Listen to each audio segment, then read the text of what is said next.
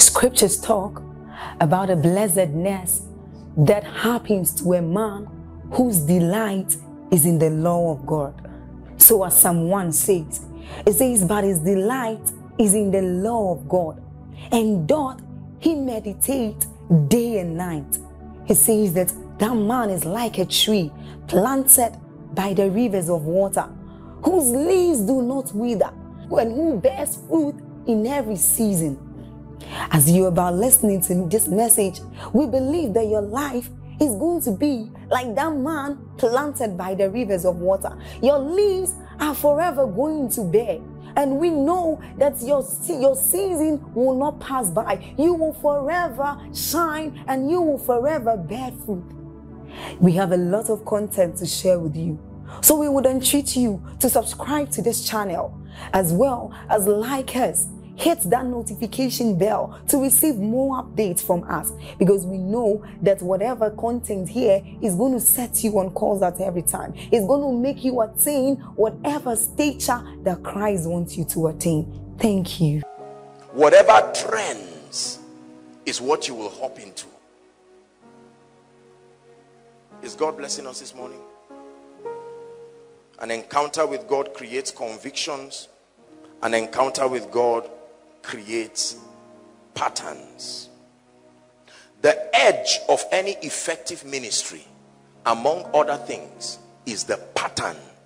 We win generally in life, not necessarily by the dexterity of the army, but the flawlessness of the strategy. It is also true spiritually. I know a man of God who, I think he once listened to my teaching, where I was talking about the fact that you may not see any poster of koinonia here and there. And the guy got up with zeal, without knowledge, and went to tell his people, said, no, you know, if apostle can do it, I can do it. And then they refused. They said, no visitor slip again. No, what do you call it? Flyer. He even, truly speaking, cancelled. They had what they call a follow-up department. Cancelled everything. Say, if God cannot bring them by. And the guy was suffering terribly. Terribly. It wasn't even him that reached out to me. It was someone else that reached out to me and said, please, you will need to help my pastor. I think something is wrong. Let it not be that it's your message that is confusing this man. And I said, no. You see, there is a difference between a doctrine and a personalized dealing. There are blueprints that God gives you on account. This is one of the benefits of the secret place. There are things that God will give you customized to your walk with God. It is an error if you build a doctrine out of it. Most of the traditions that destroy the body today started as personalized dealings that God gave men. Because of my walk with God, listen carefully, it's possible that to create efficiency, God can tell me, you, my son, do not have more than 3 children. This is my dealings for you. I have weighed it and seen that your most efficient state will be with 3 children only. Now, when I take that person, because of the efficiency that comes by keeping in what God told me, I will now say, look, the most recommended way to be effective in ministry is to have 3 children. Whereas the destiny of the next prophet is in the 5th child. Tradition will stop a prophet from coming to bless a generation. Preachers, let's learn this. This is why encounters are powerful. I'm still buttressing on encounters.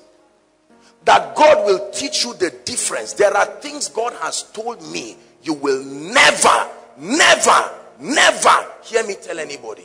It is between me and God. It's like a code of operation. Come, pastor. It's like a spiritual system of operation. So for William Branham, listen, for William Branham, there was a way that the angel of the Lord will come in a meeting. Are we together now? William Branham will wait for a long time. Praise and worship. The worship team is singing. And the guy will just wait. What are you waiting for? He says, waiting for the angel. It was a pattern. And as soon as the angel came, that's it. His eyes, if that angel did not come, sir, this man, it will be like a charm. He can't see. Now, by the time we create a ministry out of that, and you now mentor people that the only way to minister is to wait for the coming of William Branham's angel. Are you seeing that now? Before you know it, a spirit will come as that angel, because these spirits can appear as angels of light. This is how many people got into error subconsciously. So an angel will come and tap you and say, I'm here. Now this guy's name is Femi. You say, what's your name? Femi. You say, this thing is working. I mean, I can't believe this. You didn't go into error knowingly, not understanding the difference between a doctrine. You don't change doctrines. They are principles defined by God's integrity. But because of the unique nature of man as an entity, God will have to create a system, a curriculum unique to you. That's why every man must know God for himself. I know men of God who don't worship. This is a distraction to them. You are playing that and clashing cymbals. They say, two of you go out of my meeting. Please, don't distract me. And you are wondering, how in the world is this guy going to heal the sick? You keep watching. You just keep watching. The moment it's time, he will tell you it's time. And from nowhere, you will see people flinging wheelchairs.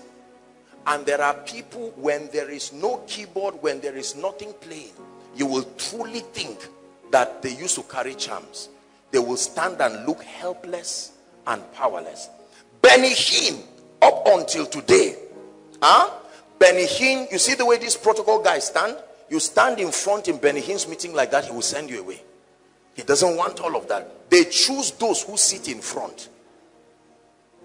He doesn't want anybody, when you are sharing and he's seeing the voice of unbelief, are you sure? Go to the back. Go to the back. Fast, go to the back.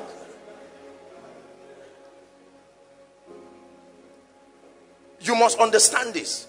These are the products of an encounter. You're dealing with God. Then you know he will separate between personalized dealings and doctrines. So every time you are teaching your personalized dealings, you put a disclaimer. This is to support your understanding, not just to create a pathway. Are we together now?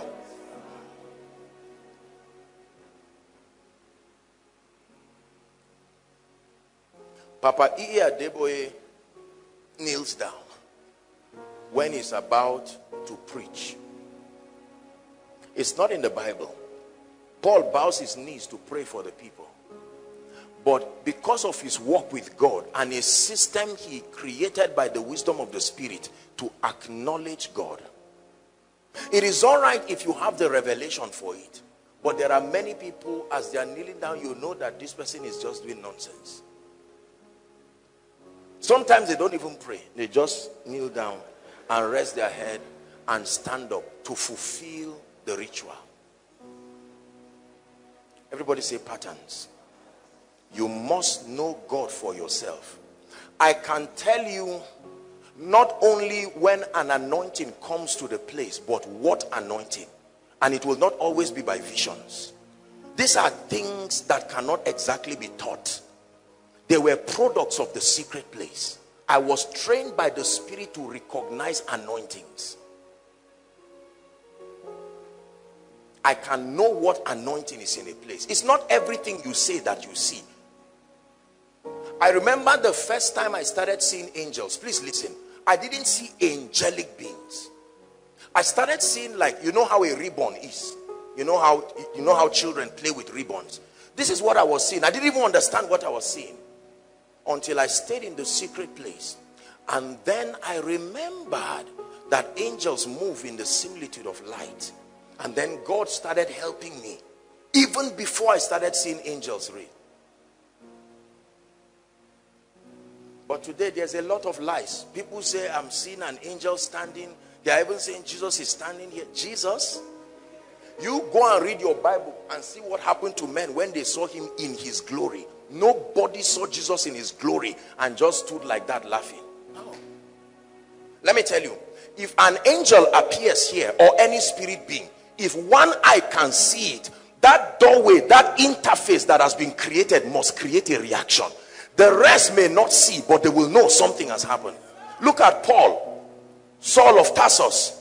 The moment Jesus appeared, he was the only one seeing him. The rest just found out they were falling. What in the world is going on here? Because that pattern is not there. We have to invent lies. Lie word of knowledge, lie prophecy, lie anything, because we have been taught that once you can prophesy, ministry will be lucrative. It's dangerous. Everybody say encounters. You must know God for yourself. That when you stand and tell people God will bless you, you know the God you are talking about and the fact that he can bless you. Listen, the God of Abraham, Isaac, Jacob must become your God. There is a name that your experience must give God. That name is the dimension he will flow with in your ministry. You hear Kenneth Copeland when he's ministering, he can just turn and say, yes sir, I'm hearing you sir, as if he's talking to his friend. It's his way of knowing God and that encounter that he's had with God. Are we learning something this morning? This is very important. So we need a revelation of an encounter with who God is. Ministry can be extremely distracting. It is your knowledge of God that keeps you in focus. Do you know you can succeed in ministry as an art? The same way you become a tailor, the same way you become a chef, you can become a minister, a preacher, a dispenser of teachings. And there is no life, there is no power. Unfortunately, members have enough discernment to know whether you are connected to life while you speak. At first, it will start like a dissatisfaction, the wedding in Cana and the wine finished. Preaching is still going on.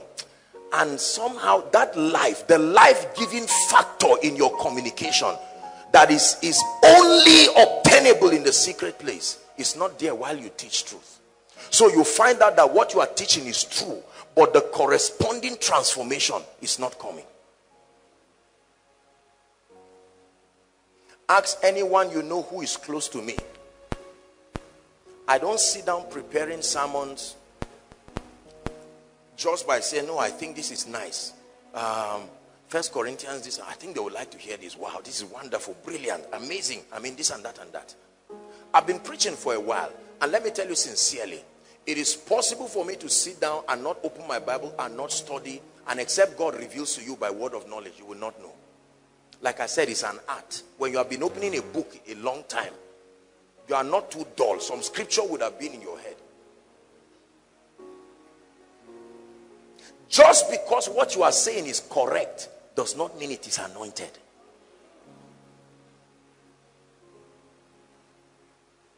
Encounters. Encounters.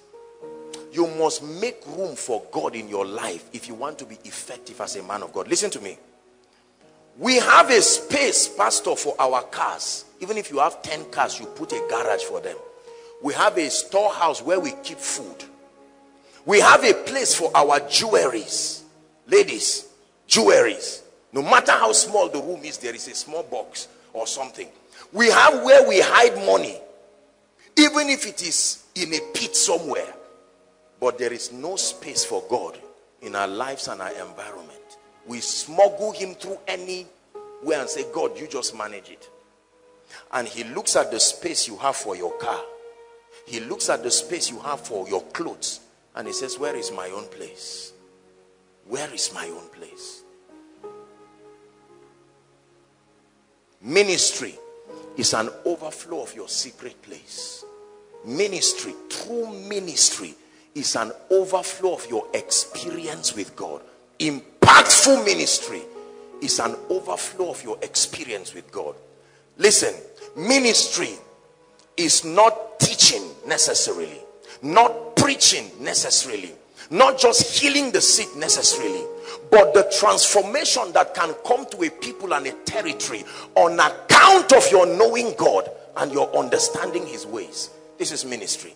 Every other channel, they are just platforms, they are support systems. The life-giving part of ministry is your knowledge of God. There are men of God who can be so busy. One meeting here, one leadership meeting here and there, you are concentrating on the support structures. We'll talk about that a little. But I need the epicenter, the pivotal point of a ministry is a man's knowing God. So I know you are preparing for ministry, not just because you are buying banners and suits. Not even when you are painting your office and putting a chair. I know you are preparing for ministry to the degree to which your hunger and your passion for God is growing. I look at your secret place and I know the efficiency that will come from ministry. Let me tell you why this is powerful. Our generation is unforgiving about mediocrity. If they give a chance to hear God from you and you mess up, it will take mercy to bring you back to that stage. There are too many alternatives today. Gone are the days where you have only one voice and they have to make do with that voice. Right now, the moment you don't dispense truth, there are scattered around the entire globe are people who are serious with God. His presence, the gift and the blessing that comes from knowing him, his power that comes from a relationship. You know, I shared with you my story. You may have heard me say it one time, where I used to stay in the quarters a few years ago. I have this neighbor here and there. He's also involved in what do I call it now? It may not be fair to call him a herbalist. Would I say he's a herbalist? But he does, well, you know what I'm talking about, isn't it? Yes. And he believes he helps people with it, you know. And he has helped people. He told me his whole track record, that he goes to Lagos and does all of that. And so when I came to stay there, things started really going bad for him because nobody was coming there again. And then one night, this is true, he just came and just knocked on my door, and I came out, and in a very personal way, he said, look, you know, the way his life is going now, Kai, this thing is not really working. And he was talking to me whether there was a possibility for collaboration, and there was a way I could like lend him whatever I was using. It's true. It's very true. And so I laughed. I told him, I said, sir, I understand. He said his own is a gift. They inherited it from their own father. So he's not a bad man. He's one of the nicest men I know till date. He's a wonderful man. So I'm not talking of an evil man in terms of maybe character. No, he's a sincere person. And I told him, I said, in this life, in this faith walk, the power you get is not something that is in your hand, independent of God. It comes from a relationship. It's like an intercourse where the woman's pregnancy is dependent on her meeting her husband. Are you getting what I'm saying now?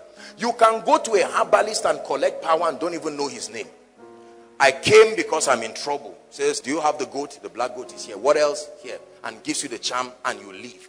But that's not the way it is with God. When you come and say, God, give me your hand, he said, take my heart first. It starts with my heart. You find my hand in my heart. Very important. Whatever has the possibility of destroying, listen, destroying your love, your hunger, your passion for more of God, you have to trust God for grace to create a system around it and throw it out of your life. Are you getting what I'm saying? It's powerful. The most destructive things that can kill a man of God are not evil things. They are good things. Evil things you can easily detect and run back. Pride, lust, you can run back to the secret place. But money, accolades, you will read the scripture and say, this is what should happen to a man when you are serious. So you will believe God is working and you will not grow. Satan will always use something good to destroy you. He will seldom use something evil. It will be too noticeable. Everybody say encounters. Very powerful. God bless you, Pastor.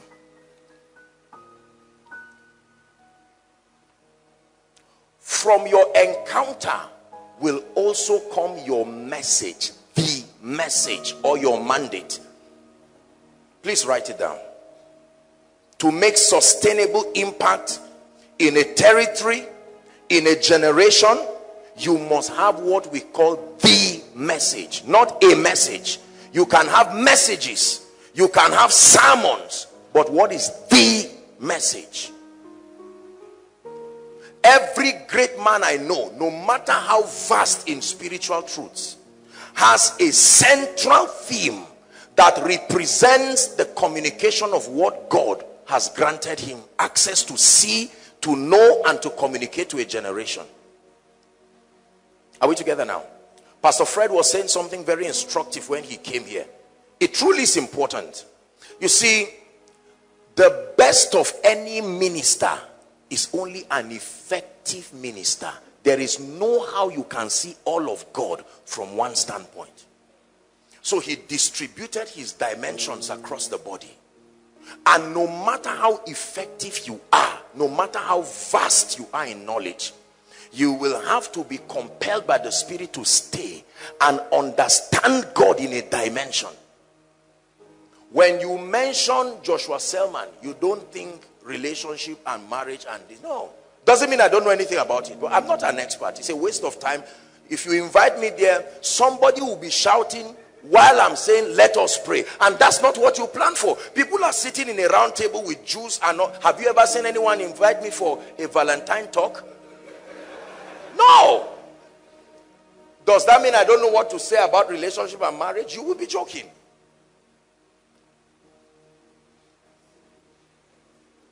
When you are sick and you are lost, Benny Hinn comes.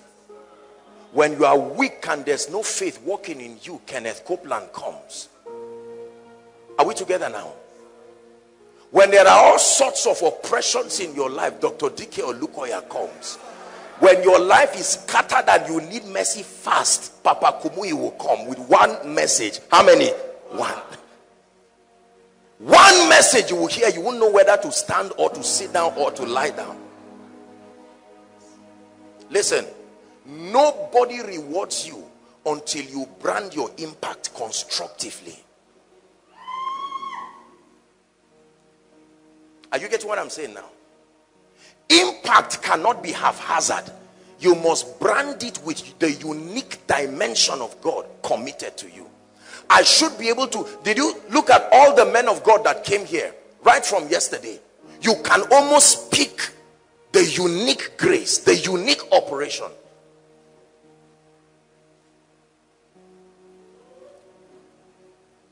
Everybody said the message. The message represents why you exist as a ministry.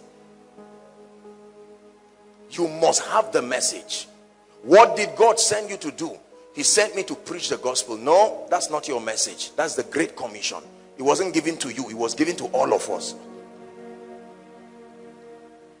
Oral Roberts said every time he would say this, my assignment is to take the healing power of Jesus to the nations. And the pattern for dispensing it is by laying on of hands. Even if you were 10,000, he will not pray like Benny Hinn and then take testimonies. He will lay hands one by one. That's why he succeeded. He was one time the greatest healing evangelist in the United States. T.L. Osborne was granted that grace to communicate a message. His entire ministry was centered around the message of the saving, the healing, and the delivering power of Jesus. When you listen to Sam Adeyemi, even if Sam Adeyemi holds a business, a healing service, in that healing service he must mention value. That the power of God has come to give you value. Oh, his lingua franca will betray him. It will rebrand him back. You are not ready to be honored when there is confusion as to what you represent to the body. So you must have a message. It must be clear. The Bible says, write the vision. make it plain so that he will run that reads it. These are very simple truths, but you need to understand this. The message. A flourishing and an impactful ministry must have a message. Hillsong. Many of you know Hillsong because of their music. They are not just singers. They have an exact message. And the message is to see Jesus glorified. As simple as that. All their songs are centered around the cross and the finished work of Christ. That's all they sing about. Don Moen, listen to him very carefully. Don Moen, the entire scope of his music ministry is not just to reveal Jesus, but also to communicate hope and life. You listen to his songs. He never sleeps. He never slumbers. So that among the many artists we have, when you really need hope, you know who to go to. It's very important. The message. Number 2. The second ingredient that will make a sustainable ministry is a strong leadership and an organizational structure. Now please pay attention. We started well by talking about our knowledge of God, our encounter, from which comes the message, from which comes the pattern, from which comes our convictions. As powerful as all that I just said is, if you do not have a strong leadership structure, well structured with clear tasks and expectations, you may fail. This, I believe, is where I will want to take a pause and honor so many ministries that have poured into my life in this area, especially the House on the Rock. Truly speaking, I honor them for this one thing. Because based on my background, there was no system to stimulate leadership and excellence. Are we together now? Yes. But as God began to grant me access to truths and quality relationships, he began to help me to see the need for effective leadership. When it was time for people to eat bread, Jesus said, let the people sit down in 50s. Why? Because if you have a crowd of 5,000 people and everybody tries to collect that bread, they will kill you and kill the Messiah if they can and eat the bread. If there is no order, one person's appetite will eat one basket. They sat down and wastage was minimized. It's important. You cannot just allow anything to happen from and by everybody in ministry. No, there has to be a system. Spiritual people have this problem. Anointed men and women of God are some of the most disorganized people as ministers. Why? Because of the excellency. You know, when you truly are anointed and you have a message, people will forgive every other thing and just endure. But it doesn't mean they were designed to be that way. Is somebody getting what I'm saying? Leadership. To the extent that the secret to scattering the sheep is not to chase them, it's just to strike the shepherd. That's all. When God wants to destroy, the devil wants to destroy a sheep, he does something to the shepherd, and that's it. Moses was weary, leading about 2.5 million people. He was tired, he was fagged out, and he went and was frustrated. And Jethro, his father-in-law, came to him and said, Mister, you're going to weary yourself. Everything you're involved in, you are a human being. He said, set captains over thousands, over hundreds, over 50s, and he created that leadership structure. Let them be the ones to handle some of the issues. In the early church, there was a very intelligent organogram where the apostles were not allowed to be involved in matters of tables. When the Grecian women, remember, and the women began to fight. In every organization, once a crowd is more than 12, get ready. The humanity of men will play. It is leadership that will solve it, not prayer. For as long as there are 1, 2, 3, 4, 5, 6, 7, it is possible for Dr. Emeka to hit me unknowingly. Who do I report to? There is nobody. I report to myself, and I react back by saying, Mr. Man, the next time you hold me, I will kill you. And he will prove to me that he's a doctor. You see that? Chaos and anarchy. Many times we forget that we are spiritual, but we are also human. Leadership was designed to manage the humanity of men. I hope you know divorce. Now, I'm not talking about marriage, and I don't want to talk about a very touchy area. But I'm saying that was the extent of Moses' leadership. He found out that things were happening he could not understand, and he said, Lord, please permit me, I'm going to have to invent a strategy, because in this camp of 2.5 million, some people have been beating their wives in a way that I don't think my conscience will allow. And then God said, okay, in that case, let there be a certificate that will mean that the people have been separated. It was not God's original idea, but for the sake of peace and organization, Moses had to invent a strategy. Leadership is very powerful. It makes ministry easy. Leadership helps you to identify what is wrong. You can't blame everybody for one person's mistake. If the sounds go off, I can't begin to quarrel you and say, Sam, why did the sound go off? That's none of his business. Are you seeing that now?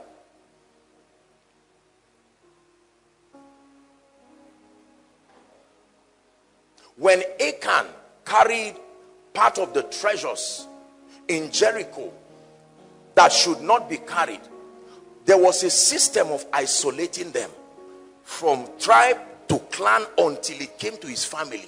It would have been unfair to punish everybody, but leadership provided an opportunity to isolate where the trouble was, to deal with it. When there is no leadership, you will blame, you will sabotage the creativity and the effort of others because of one person's mistake.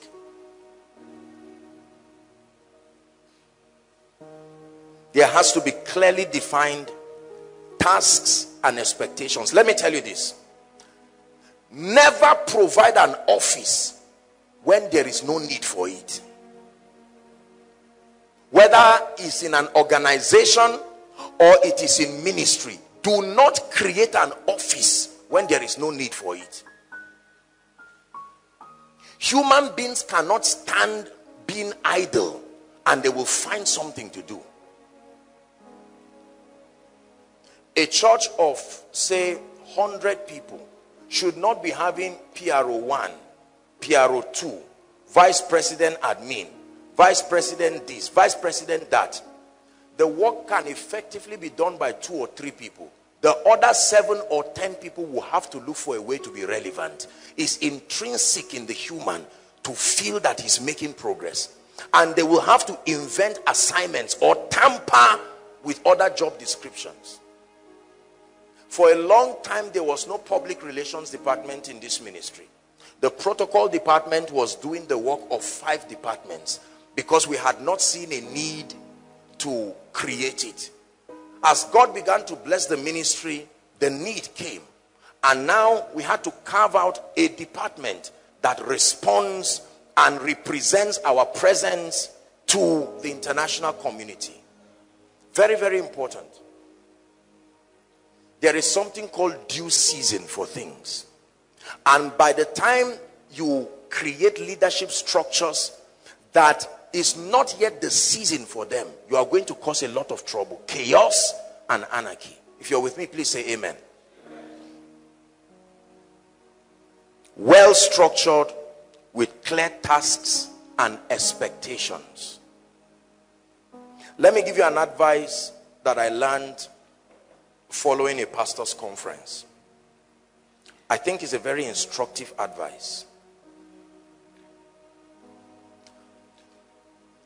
Allow for creativity, but never without supervision. You cannot indefinitely allow people to be creative and just to continue to invent strategies without supervision, because their creativity will stretch them sometimes to go out of the pattern given to you by God. So it is good that people become and remain creative, but that their creativity must be within the jurisdiction of the order that was given to you. If you allow people, there are things they will do that will get to a point where God will ask you, who sent you?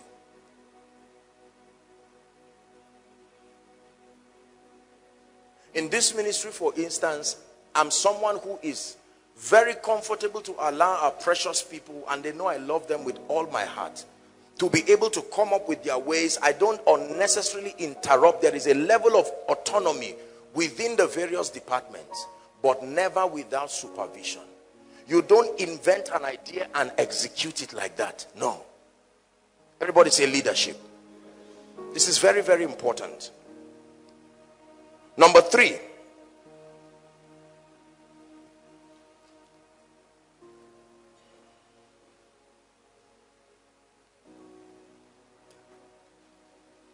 The third key that is responsible for making sustainable impact in ministry is to understand your execution strategy.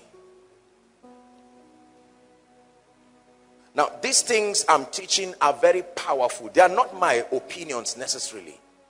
They are truths that I've gleaned from ministries that have worked based on God's standard and even by the standard of success. I've had the privilege, by the grace of God, to study the largest and most impactful churches in every continent. Execution strategy. That means the strategies you put in place that will allow that vision to come to pass. There are 3 things under this. Number 1, your execution strategy is what will invent the activities of the ministry within that season. Every activity should not be receivable. Just because a church is doing it, a man of God is doing it, does not just mean you just ship it and bring it. No.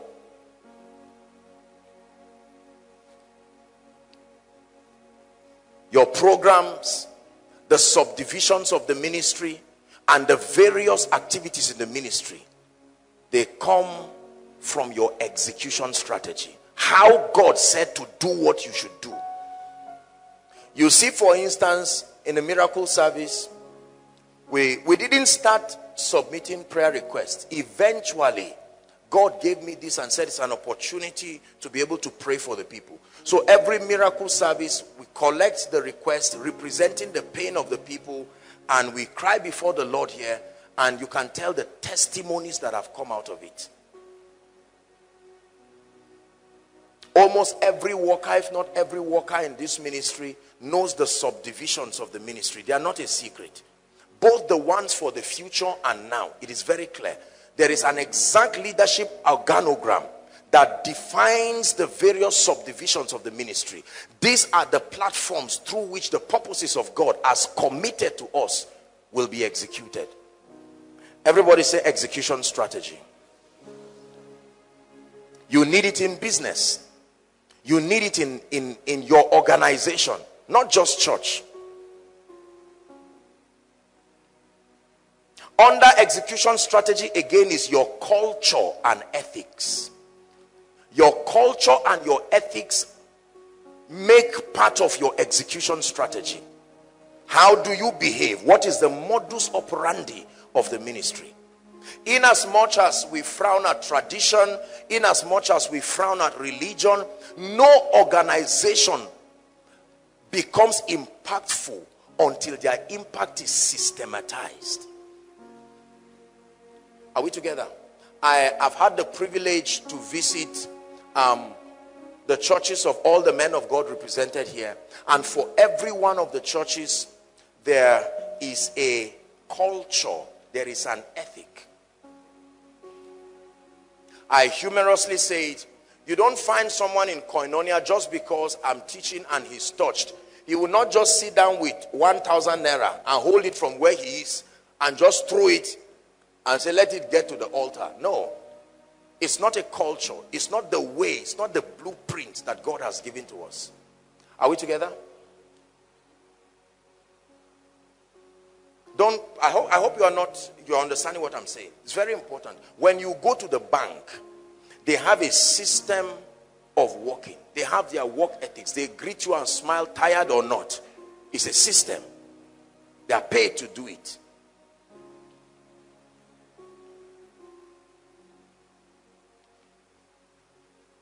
If something falls on the ground now, not everybody will come to pick it. Are we together now? There is a system for picking it. There is a department whose jurisdiction also make for remedying this kind of thing. Most people do not have a culture. They do not have ethics. Let me tell you this. Culture and an ethic is a system of standardization. That means everywhere koinonia service is held, there should be an expected behavior. There should be an expected pattern. I have seen ministries. Look at this. I have seen ministries where a whole service is like 10 churches in one. Now, you would think nothing is wrong with that. The guy who does the opening prayer invents his way of doing it. And he does it maybe the way he saw somebody who mentored him. The guy taking the praise and worship can choose to just do something. And say, Pastor, come up. Me and Pastor, we are going to dance. Are you seeing that now? He thinks it's supposed to be a very nice thing. He say, you must dance. Or someone can come up and sing worship, and because he's taught, say, everybody kneel down. Everybody in the whole church kneel down. His presence is here. You see, those kinds of things destroy you are anointed, but you may never go far. You will know you are wrong when you start a TV ministry. When there is an angry person from one nation who will write you and tell the government, ban this man. He's communicating wrong values to the people. A culture, there has to be a way of working. Is someone learning this now? You systematize your impact when you have a culture. Train your workers. Train your workers. Give them the flexibility to be creative, but you must train them. When you are coming to perform a function, what is the protocol for what you are doing? If you are in House on the Rock, many of you have been there, you would notice they have a system for collecting their offerings, for praying, for all of this, based on the blueprint that was given. Beautiful system, saves time. The moment you give offering, you pass it to the priest on the aisle, and he stands and the ushers just walk, pick it up, and it's done. There are churches, their own pattern. Now, regardless of efficiency, their pattern is you first go outside. Are we together? And then you give whatever key is comfortable to the music director, and then you begin to dance. You are at liberty to choose how fast or how slow you want to dance. And one person will dance and go back and dance and go back. And listen. I hope you are getting what I'm teaching you.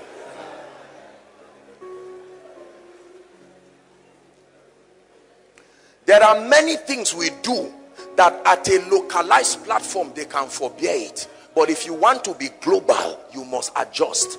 Not violate your convictions, but you must be able to adjust to minister to people.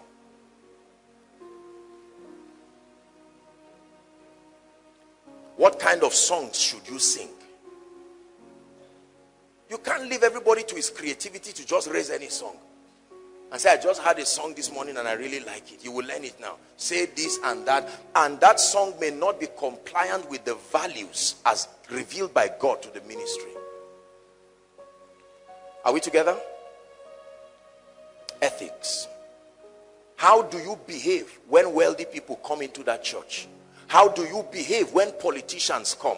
What is the system of receiving them? What is the system of welcoming them? You don't wait till they come, then you start thinking, what do we do with this guy now? No. If the governor of this state, or if someone now is going to come, what is the system? If you don't learn this, God cannot bring influential people under your care.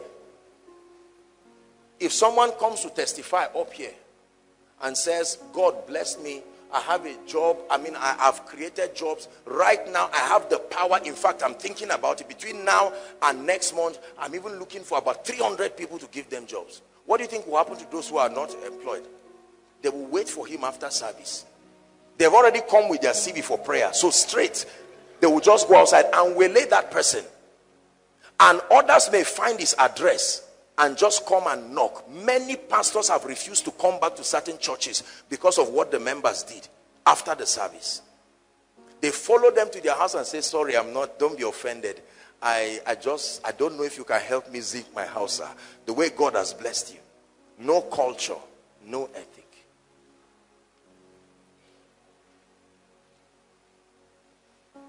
I'm going to share something, and please, Pastor, stand up. Pastor Dan, don't be embarrassed. Yesterday, after the meeting, the protocol came and met me. They packed all kinds of, I think it was a gift or so. They brought for him and the wife. And then they gave him and said, Kai, you blessed me.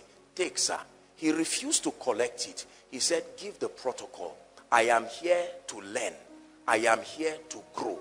And when the protocol met me, I looked, I said, oh, what a wise man. I said, whatever we can add to this and bless it, let us give him and honor him. You see that? A man of God that is indisciplined can come to another man's house. Listen very carefully.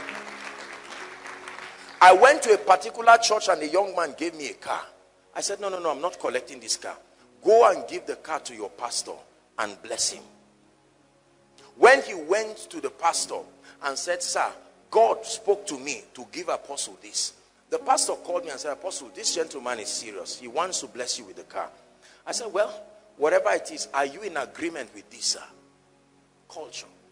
Anytime I go to a ministry and I want to do anything that I believe or I know is not the usual practice, I will usually seek for permission from the man of God, or if I can come stand with him. These are things that you have to learn. It's not all about anointing. There are systems. The first system of recovery for a mighty army was the coming back of the skeletons, the structure.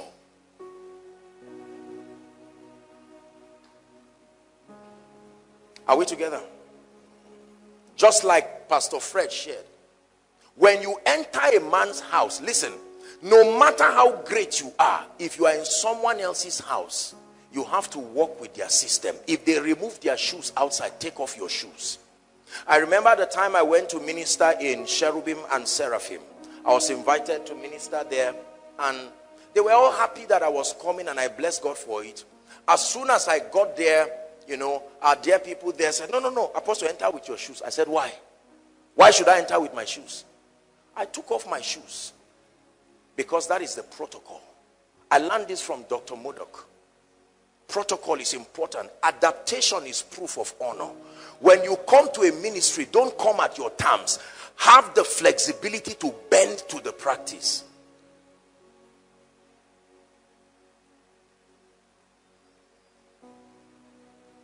I never come to a church and then I'm just excited because of my relationship with the pastor. I just get up, I hold the mic, I say, God wants to move. Choir just, and you sit down and wait for your time. If they call you to take offering, don't give word of knowledge. Let us pray. Father, we bless you for this and that and that. When you finish, God bless you. That's it. Pray for children. Don't start talking about marriage and pregnancy. Pray for children and leave that place. As the Lord has granted me grace to minister in certain platforms, I'm seeing the strictness of complying with these principles. Because here there are people that can be a bit free. But in those places, there are people who have earned the right to be offended when you violate their privacy in the name of spirituality. Is someone learning something? Execution. You must know how to behave and how to function within any organization. You must know. And you must create a system that way. How do they reach you? If I want to invite you now and I don't have a relationship with you, what is the system to reach you? Many ministries do not have official lines. There's no system of reaching them. If you are starting, you can use your line. For many years, I handled my ministrations, invitations myself, because I didn't see a need to have all of that. As time went and I couldn't handle it again, I transferred the responsibility to the protocol department. There must be a culture and there must be an ethic. Are we together?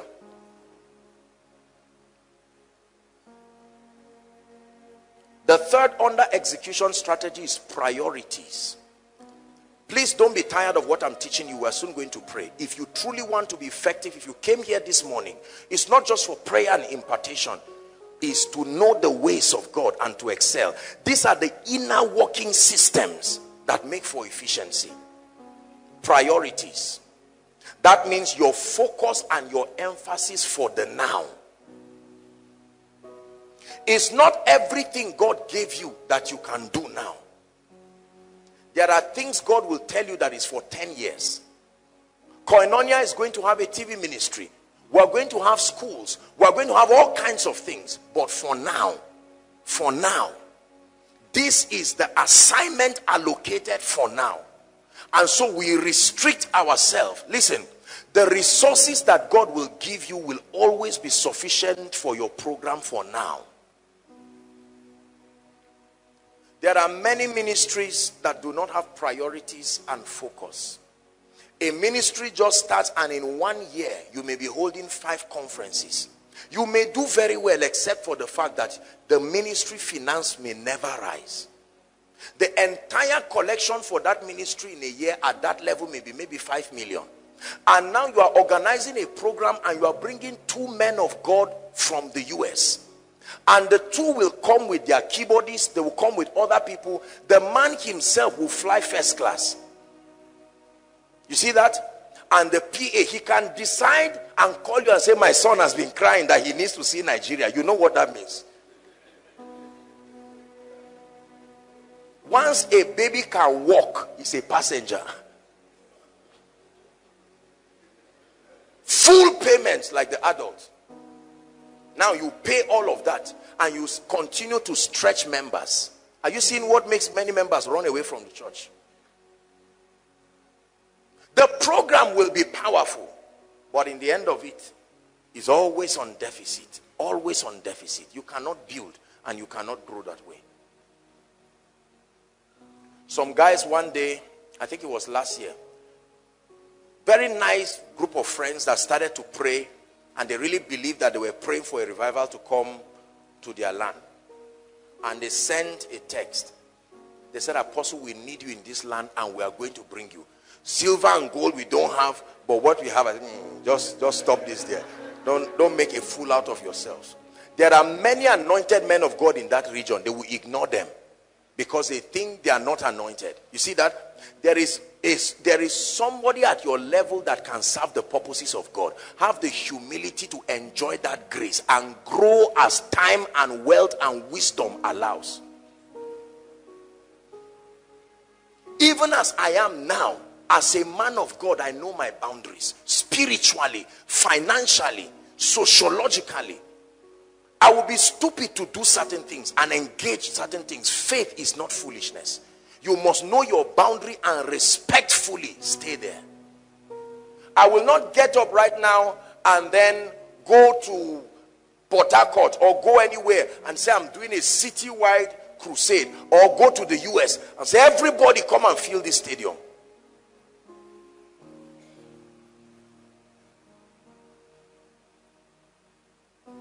It's called vainglory. You must get to a point where you know that God has tried for me, but I'm still growing. Are we together? There are many times during our leaders meeting, we can share a few things that we want to execute. And many times my people will just hear me keep quiet over the issue. Once I shelve an issue, they know that's it, leave it there. It's very, very important. Priorities. What do we do now? God, these are all the things you have said we'll do, but which do we start with first? What do we do now? So number 1 is an encounter that births your message, your convictions, your patterns. Number 2, strong leadership that makes your impact systemic. 3, an execution strategy that defines your activities, defines your culture and ethics, defines your priorities. The fourth one is your system of reach. I call it your marketing. A system of marketing and reach. Now please listen, because many of us men of God are trusting God for increased membership. We're trusting God to honor us with more and more people. There is a strategy. Growth does not just happen like that. There are forces that must be engaged for growth to happen. Your marketing and reach. What does that mean? How do you let your world know you are there? The people will not come when they do not know you are there. The Bible says, and it was noised abroad that Jesus was in town. And it was noised abroad. The Lord gave the word. He says, great is the company of them that published it. This is very important. Please listen. No ministry will excel and thrive in today's world if you do not have an intentional system for your reach and your marketing. This includes business. The first way that you reach people. Now let me talk about ministry. I'm focusing this on ministry. I apologize for other, other areas of purpose. The most effective way I know to really draw people is the power of results. Genuine results. Genuine results. Everybody say genuine results. Please say it. Say it. Don't sleep. Say genuine results.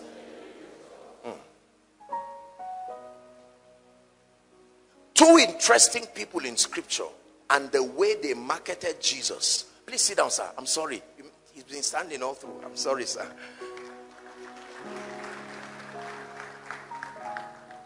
Look up, please, everyone.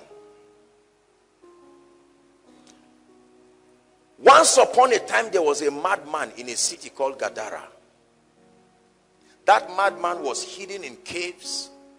They would tie him and he would hurt himself. And Jesus crosses to the other side. And the first person he meets is that madman. After a conversation with him, the madman is delivered. Are we together now? And commotion is in the town because people lose immediately. Those who own the pigs, they just lost, and there was all kinds of things. This man, the Bible said, because of the impact of what happened, he went and gathered 10 cities. How many cities?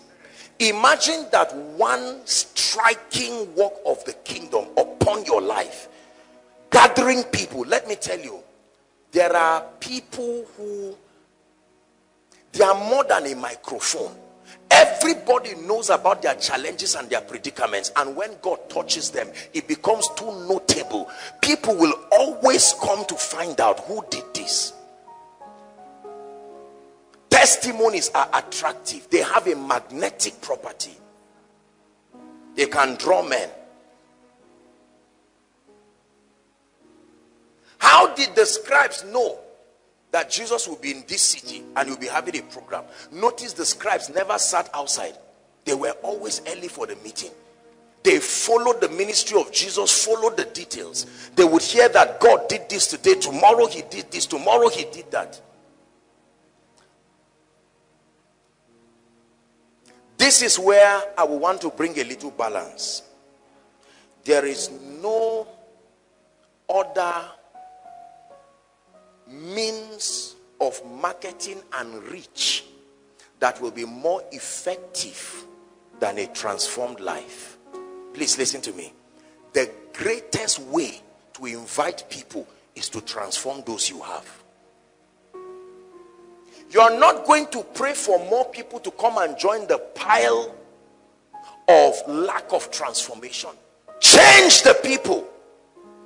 The greatest testimony that really blesses me in ministry is not that the sick were healed. Sincerely, thank God for that.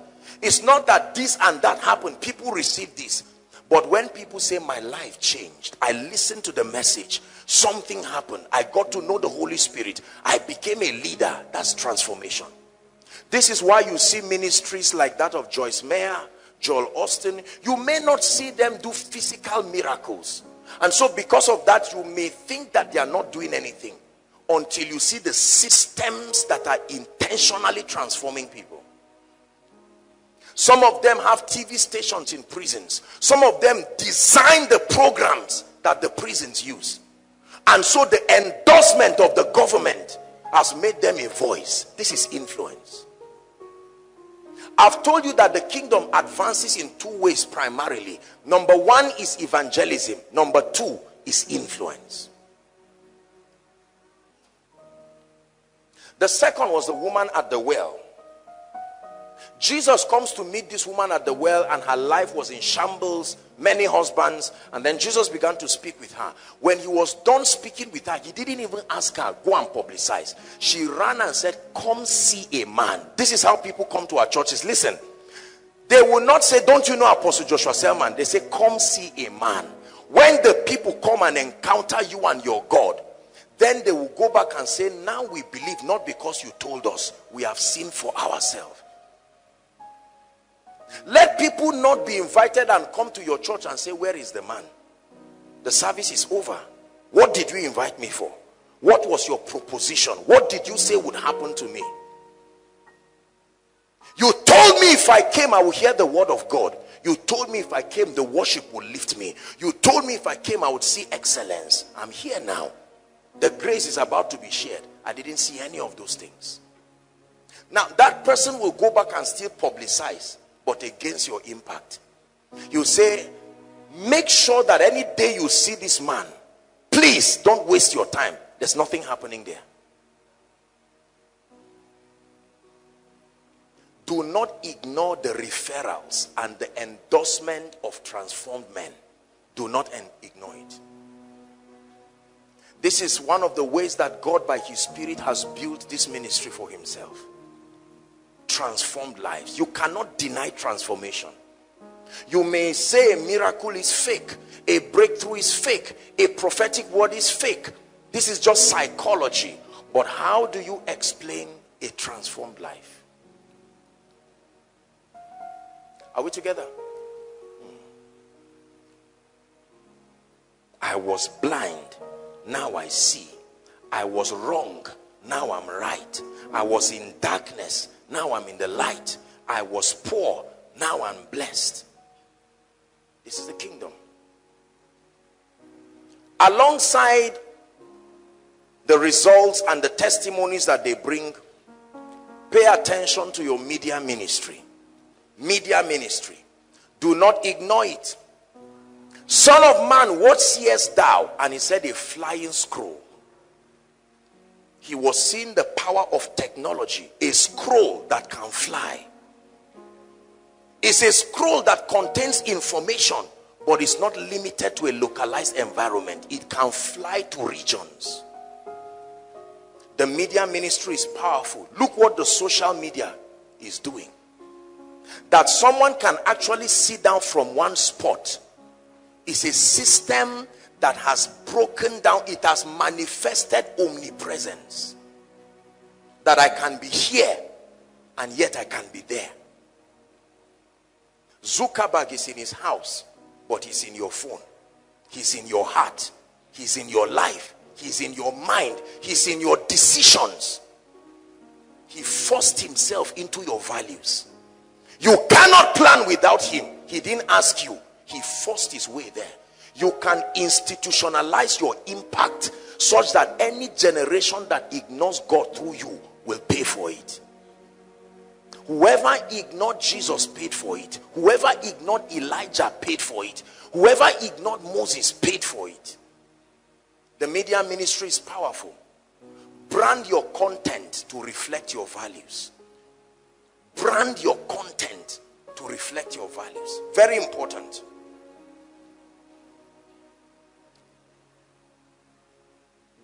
Media is powerful. There are many nations that I have not been to that today have been so marvelously blessed by what God is doing here. It is the power of the internet. It is the power of the media. It's very important. A disclaimer though, you must have strong spiritual and emotional strength to explore the tool of the media. Because you see, let me teach you something, dear men of God. An average man of God is already used to lavish celebration by the people within his circle. Nobody may have the right, whether they agree with you or not, they may not have the courage to confront you and say, I don't like you. Welcome to the world where there are audacious men and women. You can make one statement and your members are clapping, and somebody comes and says, for 2 weeks, let's analyze the nonsense this preacher has said. And someone will be saying, that's my man of God. He said, that may be your man of God, but that's my foolish man who I'm correcting. If you don't have the emotional stamina, listen to me, because many Christians are strong spiritually, but we are weak emotionally. They said this about me and it destabilizes you. Then do not be global. It's a risk. You are not authorized to be global as a ministry and as a man of God if you do not have the fortitude to stand disagreement, to stand persecution. Do not fear being controversial, provided you have convictions. They talk about Jesus and they talk about Satan. No matter how far you go, it will be in between two of them. Your Jesus is the one someone can paint on Facebook. Have you seen different kinds of caricatures of Jesus? Your Jesus that we go to Jerusalem and roll on the floor for, and the people are just watching. These madmen, I thought they were here for tourism. My Jesus, this is where you died. This is your tomb. They say this is not the real tomb. They say this is the one that I... Don't be offended when someone has no regard for your values. Men are just men. This is a powerful advice I'm giving you. When I started out in ministry, let me tell you something. And Ejimi is here, he will testify. I'm not somebody that, I'm a man of peace. I honestly don't like trouble. So if it means me lying down here for peace to reign, I don't like controversy and I don't like trouble. And that time I used to wear myself out. I would pray and just spend time with God. At about 1 or 2, when I now want to go and rest, someone will now call me and say, Apostle, then there was a place I used to meet in the campus there. Are you at so place? I said, no, I want to go and sleep. And then they now blackmail me and say, didn't you say God sent you for us? I'm having pains. I want to see you and you are complaining. And I feel bad. I just go back and say, Lord, this is for your glory.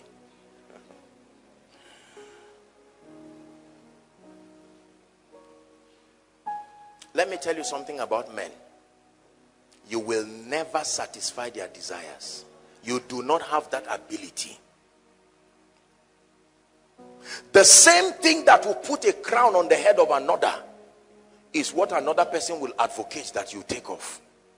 If you do not sustain emotional intelligence, you will break down. Nobody wants to hear anything negative about himself.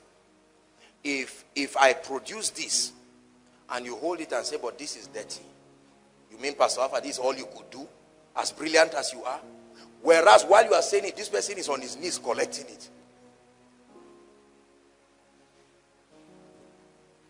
Many of you here looking at me, you want fame, but without the cross that comes with fame. There is a huge cross. You think it's everybody that likes me? Are you joking? You think it's everybody that believes in me? Are you joking? You think it's everybody that respects me? Are you joking? Have you not seen people insult Papa Iya Deboye? Have you not seen people insult Kenneth Hagin?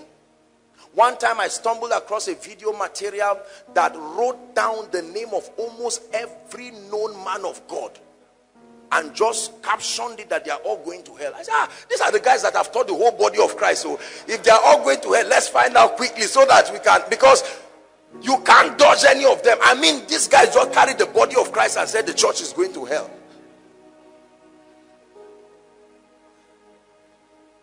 Convictions. Do you have the stamina to be controversial? Because every great vision is first fought before it is honored. It is the price for renaissance. It's the price for a revolution. It's the price for doing something different. Ask the fathers. When women began to preach in the church, it was war.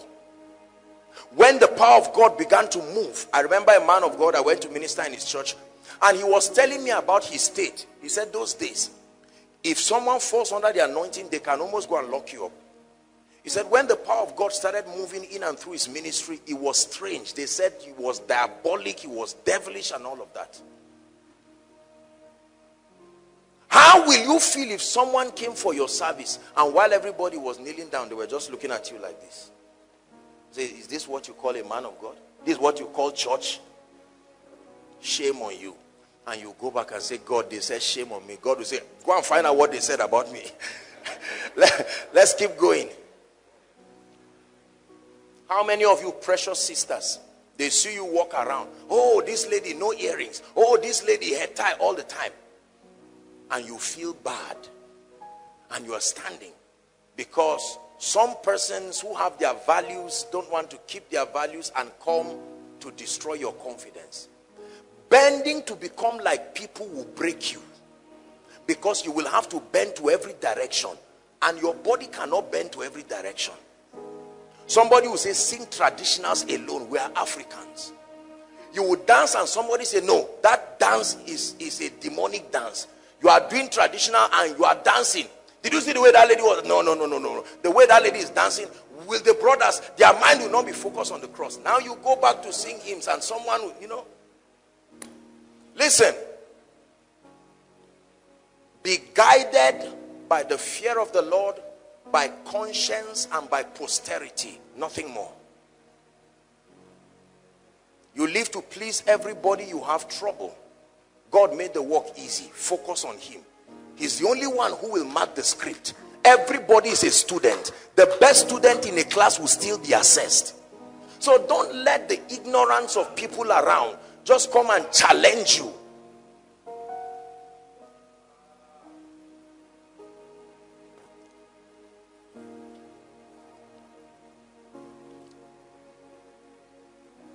Are we blessed? I just digressed a bit. We are going to pray to teach you this. Let me tell you sincerely, and I submit to you, uneasy lies the crown, the head that wears the crown. It looks glorious when you see great people and great ministers sit on the throne. But let me tell you, ask every man of God here, if you say a conference is coming, you can tell them, sir, I saw a vision, it is done. The bills are not there. Ultimately, it's that man's faith that is going to stretch. You come and say, pastor, just to reassure you, the conference must happen, except God didn't give me the revelation. You had the revelation. This is the man that is going to produce the finances by faith.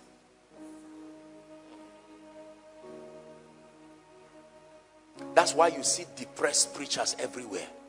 Sisters, that's why many of you are afraid of marrying men of God. When you weigh the trouble and weigh this, you just say, kai.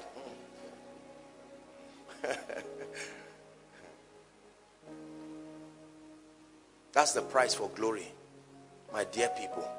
Living in a world where everybody loves you, that world is a dream. That world is a big dream.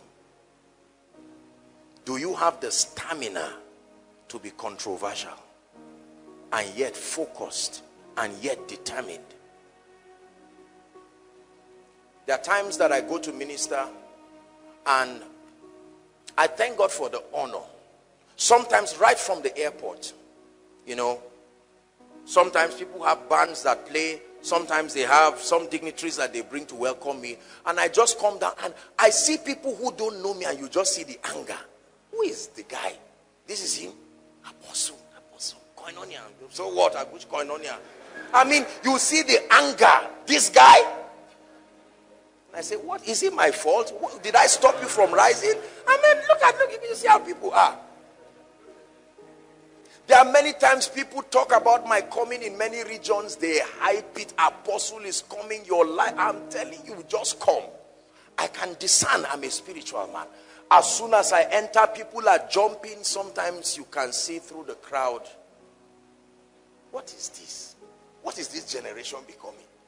Just because a man entered, Jesus entered, you didn't clap. Now a man is, you know. And then I just laugh it over, and I love them. When I come up to preach, usually sometimes they are standing, oh yeah, let's see what he's saying that is unusual. What has he said that Kenneth Hagin has not said? What has he, let's see. And many times, usually when I start talking, 5-10 minutes, they start softening up a little. They just look and nod, and later they do like they want to open the notebook. They open it a little. And then later on, they're like, this is...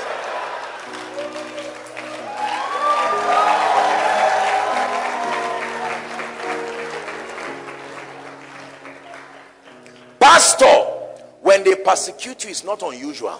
It's not always because you are wrong. Sometimes it's because you are right. Your assignment is to help even your persecutors. So accommodate their ignorance while they change. That's what makes you a leader. The ability to see the more superior version of themselves. I'm blessed by my own teaching here already.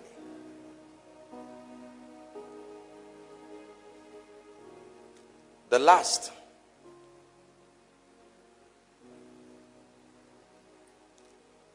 last secret to sustainable impact is the availability of financial resources.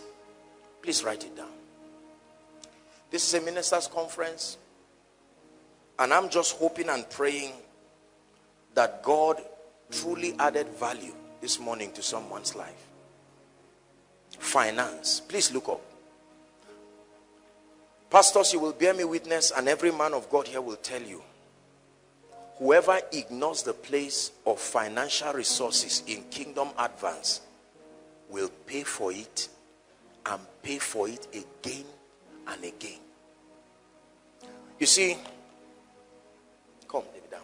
When you start out in ministry, you don't really need finances. Usually you meet at one corner under a tree somewhere. All you are concerned about is the power of God falls on you. You teach. You don't need a mic. You don't need anything. So your focus will be on Jesus, your growth, and all of that.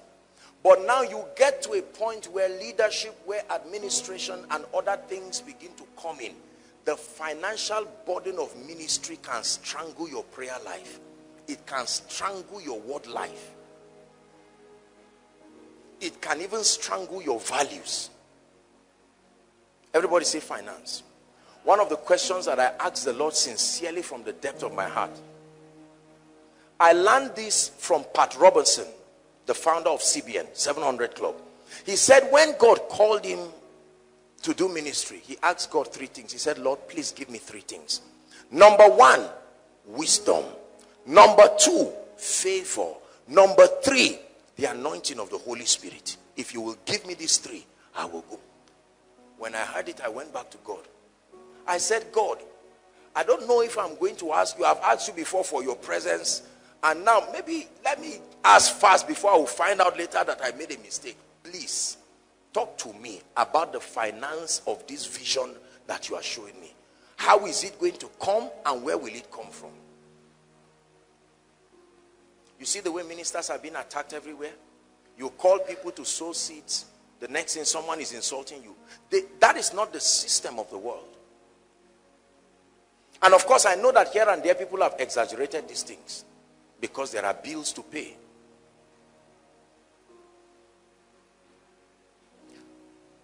I don't want to tell you the weekly budget that runs this ministry.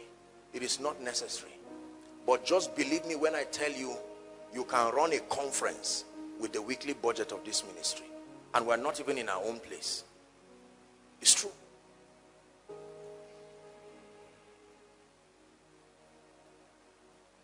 The rentals, the transportation, the power, and all the things things that have to be put in place. And yet you are supposed to be focused and loving. That's why some men of God come up the stage, you see the anger. Hallelujah. I said hallelujah. Is it what part of amen can't you? You know that this pain, the person is not bad. He's trying to say encourage me and you are refusing. The Holy Ghost can use money to create joy.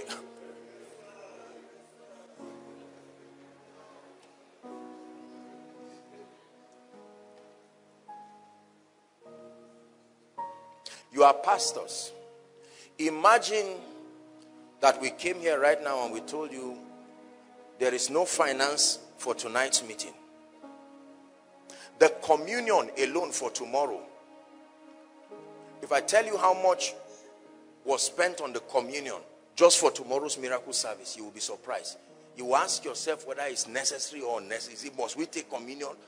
Can't we just speak prophecy instead? Prophecy is cheaper. Just be blessed. I mean, what is there with communion?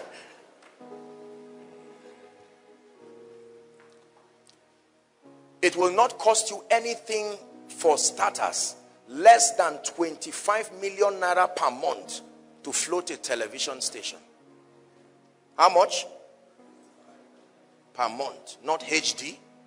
That's the channels you switch. That you say, please, let's move to another channel. That's what they paid. Did you hear what I said? Those channels that you see a lot of haze, is it black, is it white? This is what they paid. Didn't Satan pay men to say Jesus is not Lord? As soon as he resurrected, they called some people and said, okay, come, let me tip you. Say Jesus is not Lord. We will settle the words on the top. And Satan is still using money today. If the church of the Lord Jesus Christ is not empowered in these end times, my brothers and my sisters, please listen to me. This is not about an addiction to money. This is money just like the anointing, tools for kingdom advance. It is important. Some of our visitors, we just got news that because of, I think, the convocation or so, I didn't even know there was convocation happening on Saturday. And now they just passed a directive that, you know, all our people there, they should evacuate them from the hotels that belong, you know, that we lodge them there. Can you imagine that? Just like that. Get out. Out. We have visitors coming. You and your money, get out. Now imagine if I come and whisper and say, Reverend Bandoma, Pastor Fred, please, we need 500,000 this night. Now, can you find a way? If I do it directly, it will pinch me. So find a way. No. Money can help you have integrity. Oh. Let me tell you this. It's true. It's true. Financial resources are important. Provided they are kept within the jurisdiction of their relevance, they work wonders. We need heavy financial resources. The gospel is free, but the means to take it to the lost is very expensive. The vehicle that carries the gospel is heavy. Every church, thank you, and that includes businesses, please listen, we're going to pray, must have, I've stated this before, but number one, must have a strategy for income generation. Now the Bible is very clear as to how financial resources should come into the church. The Bible allows for tithes, allows for offerings, and all kinds of givings and partnership. The Bible allows that, provided the resources are used with integrity and truthfulness. But because of the peculiarity of our world today, if all you do is depend on tithes and offering, you will only run church services. You can't run projects. I've been to the churches of all my dear friends, and I've seen the projects that they are doing. And many of you may not know, but with all humility and to the glory of God, we acquired a property recently, and I may not tell you how much that is, but I can only give you an idea 36 plots of land. Now listen, it was paid cash without raising any, even the leaders didn't even know. So that when we come to church, we can serve God in truth and in spirit. And not just to come and say, people, we are going to have to do this. I'm not saying it's wrong to challenge people. Don't trivialize it. Reverend Ubandoma shared here that there are people who have the grace for helps. Anybody that is a kingdom financier, your first assignment after knowing God is to be extremely wealthy. If you are not wealthy, you are wicked and you are failed. To supply for the resources and the blessings of heaven.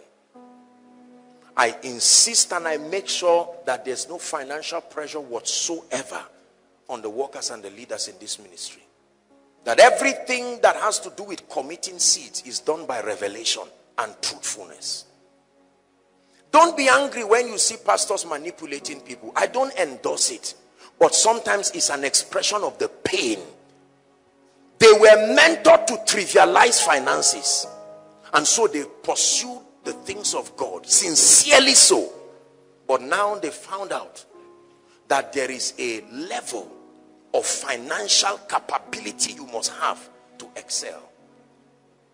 Ejimi, during the business session, for those of you who were here, he ran us through a lot of demands minus luxury. Pastors will tell you here, the amount of an average man of God just on dressing, just not luxury, just on dressing, can build many houses. Are we together? Because a man of God cannot dress shabby and dress scattered. It's the same you that will say, what is this? This is not Jesus.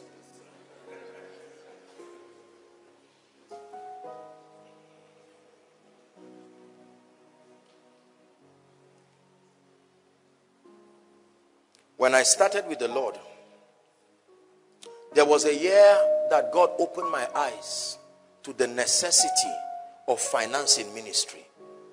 I remember when I switched and I said, believers, it's me that has been teaching you on purpose and the power of God and intimacy with the Holy Spirit and the kingdom. Now, in addition to that curriculum, God has introduced finance. Whoa. Whoa. I got the blow of my life.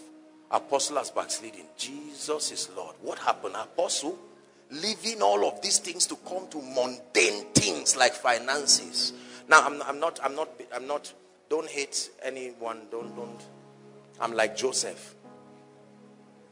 Sometimes persecution is proof that you are really sent. You see the ignorance in the people. And you know if I don't manifest, they will remain like this. They are persecuting me is validating the fact that they are ignorant. I went to the Lord crying to him and said, God, what is all this? And the Lord told me, you can choose to listen to men or listen to me. I'm showing you the future. And I said, Lord, show me your ways, please. Let me not get to a point in ministry where I have to do what I shouldn't do because I'm looking for finance. Most members don't know that men of God have other things with their lives too. Who pays the school fees of that man of God's child?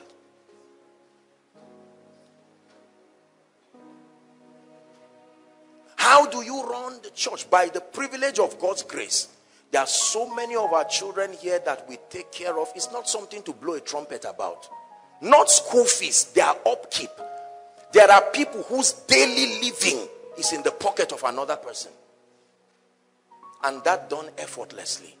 I have seen, and I tell you by the privilege of God's mercy, the advantage of financial resources.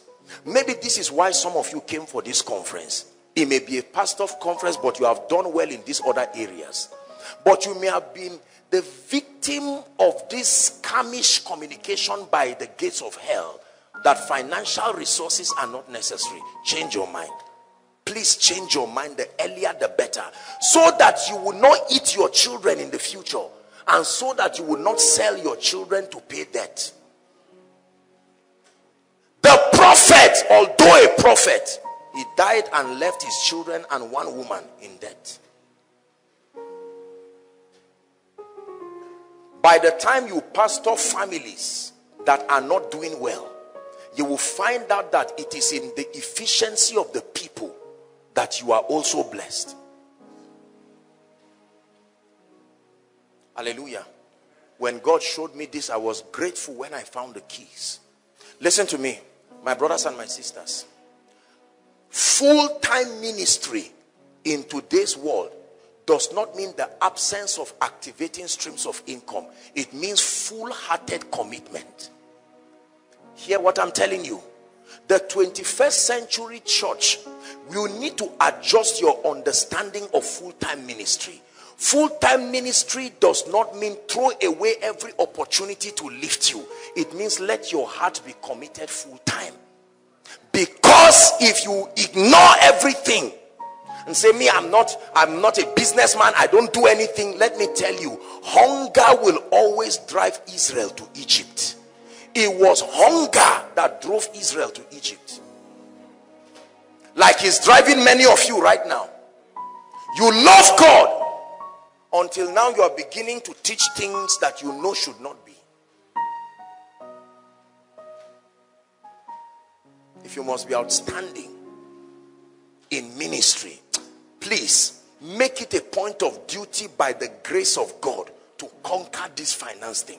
The same way you press for the anointing, the same way you press for revelation. Don't dichotomize them, and don't let the devil make you feel one is carnal and no, they are all spiritual. What is carnal about money? It takes the spirit for you to prosper. The same way you press for character, anointing, revelation, please add finance to the list as the tools together. The body of Jesus was hanging on the cross. I've taught you. No prayer warrior could bring that body down. It took resources to bring the body.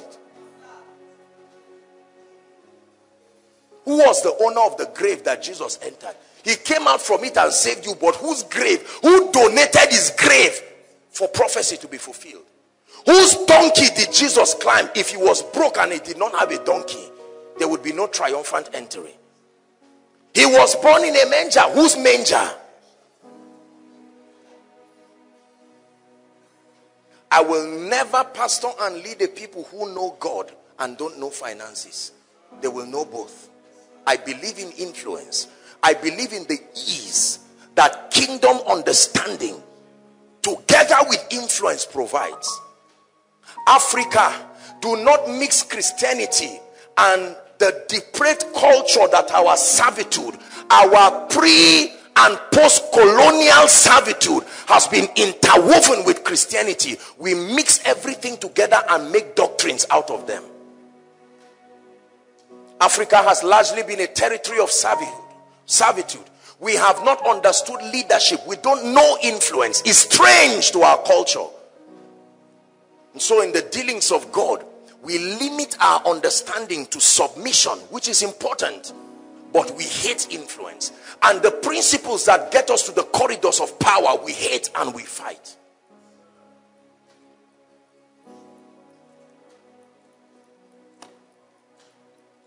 It's wonderful to fear God. It's wonderful to love God. But if you do not have an efficient leadership, you will not last.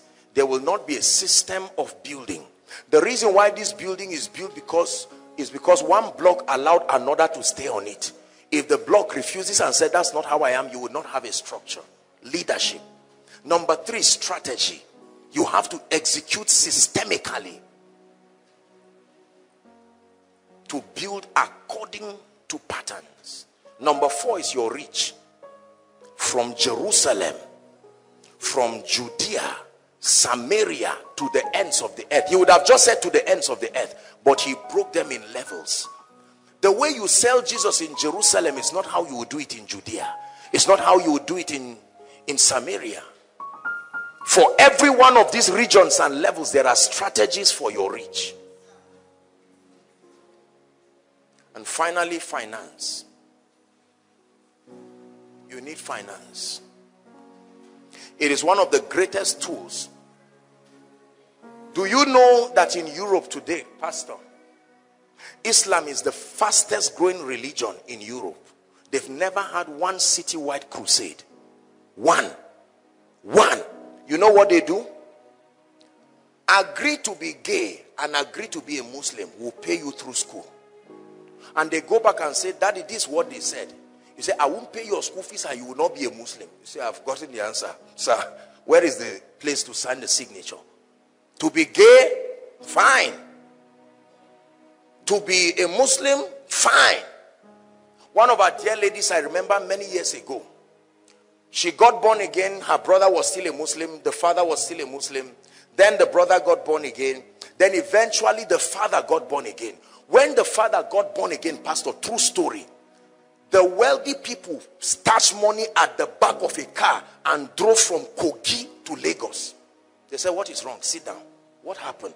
Is it that you lost in business? What happened? Because they believe if you come to Jesus, it is because you are frustrated and you are welcome. But then they are saying, I mean, how have you reduced yourself to give your life to Christ? What happened? The day she told me, I said, my God.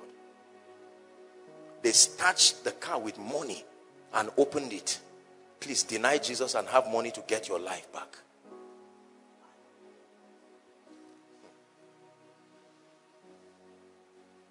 Hear me. If Michael Jackson ever said Jesus, even by mistake, he would have won more souls. I am Michael Jackson. I love Jesus on his shirt. You will write your name too. I am Sam. I love.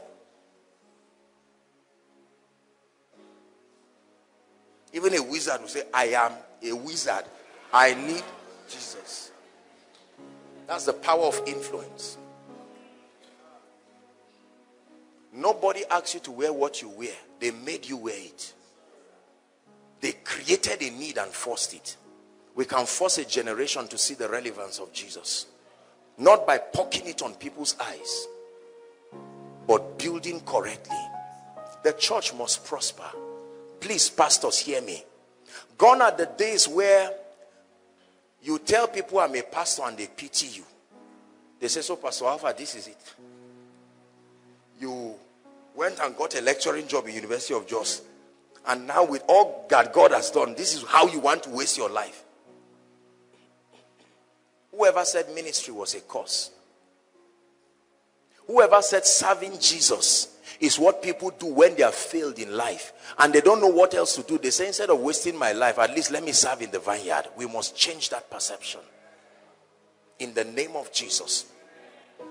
The name of Jesus is heavy. It takes finance to lift it up. We are mandated to lift it high. We raise your banner high. We shine your light so bright. We sing in honor of you. We will raise your banner high. We shine your light so bright.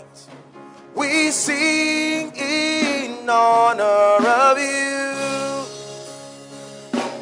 Nadoka kasunanka ubangiji kaisayabo nagirmama. Please hold hands with someone by your left and by your right. Micah chapter 4, please. We are going to pray.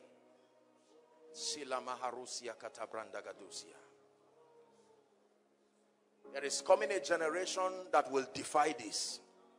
There has to be a generation that will represent Christ properly. Micah chapter 4. But in the last days it shall come to pass that the mountain, the influence of the Lord's house, shall be established in the top of other stratas and influences, and it shall be exalted above the hills, and people shall flow to it. Next verse.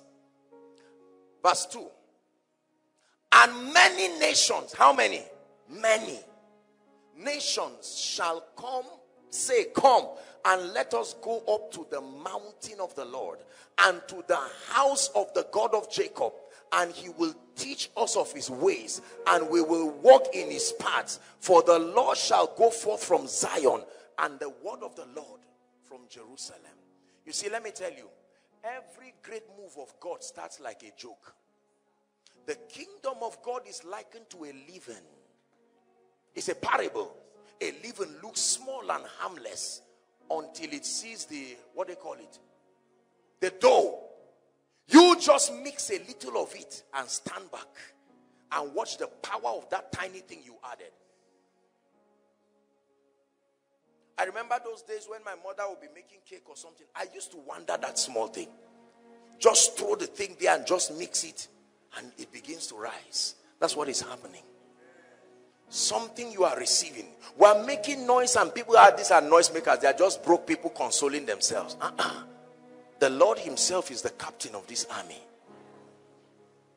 God has gathered us from several places to tell you that whether or not in the fivefold ministry, like Reverend Ubandoma shared, or whatever dimension of kingdom service, you must insist that, Lord, through you, my generation will know that Jesus is Lord. Lift your voice and pray. Lift your voice and pray.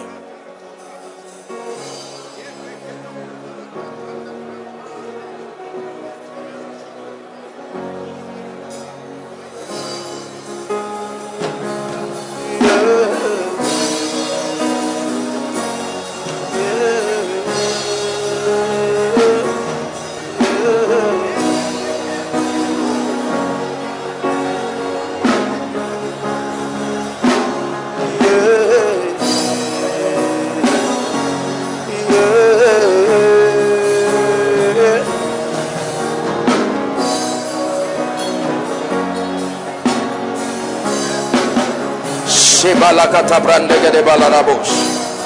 Pradesa de balanda segatapush.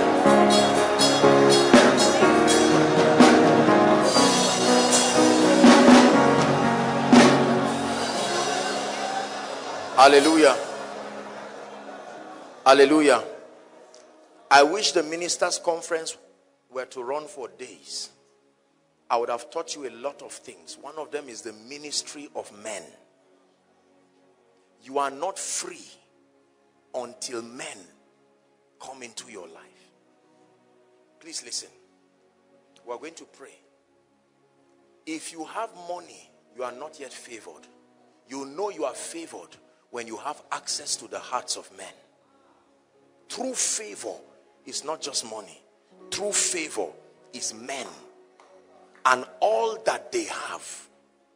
I can give you money, doesn't mean I love you. But when I give you my heart, with my heart is everything connected to me. Listen, let me tell you this. I remember the first major financial miracle that God brought to this ministry. Till tomorrow, I don't know the person. It was like a joke. Because when they make transfers to the ministry, I get the alerts. And I saw an alert that almost brought me to my knees. I said, God, what is this? Who is this person? And didn't even text to say, okay, I'm the one. I said they should try to see if they can get me the person, and they couldn't. And I just said, this is it. Men. If you do not have men that lift your hands, you are going to fall in ministry. You may be Moses, but your hands will be tired. And you will need the hands that hold you financially, spiritually, giving you encouragement and love. You can't imagine how blessed I am hearing that pastor left Gombe. Gombe is very far. Zamfara, far. Reverend Ubandoma was here with his family. He's here again. One of my friends called me and said he's coming. And you know, this is not a standard conference. We didn't send any letter of invitation. I spotted different ministers here and there. Father, the mighty men that will hold my hands as I lift up your name, I draw them in this season. Lift your voice and pray. Favor with men. Favor with men. Favor with men. Favor with men, oh God. Shalabarakatoza bredeketesh. Kalaba shanadas.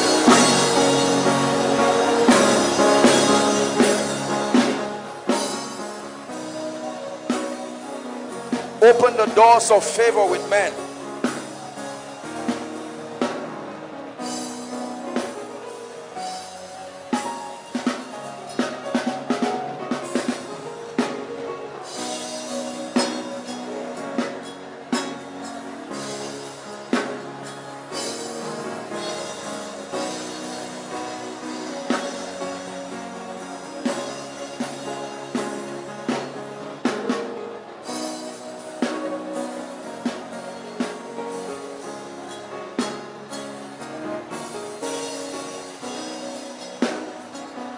Hallelujah. 2 more prayer points and we're done. When Jesus came to the fig tree, he expected to find fruits. He came because he was hungry. Not finding fruits, he cursed it. If he found fruit, he would have blessed it. If your life and your ministry does not produce extraordinary results, your life will be full of bitterness and hatred and anger and competition. This is what you see happening around the body of Christ. This one hating this one fighting this one getting angry. There is no need. When God invests a dimension of strange results in your life and ministry, by the teaching of truth and by the mighty works that come from your hands, you will be surprised to see the way the nations will flow. They will inconvenience themselves to honor Christ in your life. Father, give me results.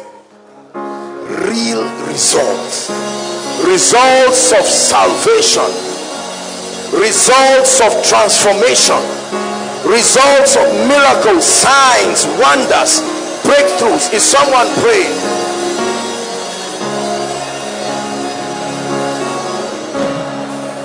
And evidence is the end of all argument. A genuine result is the end of all argument.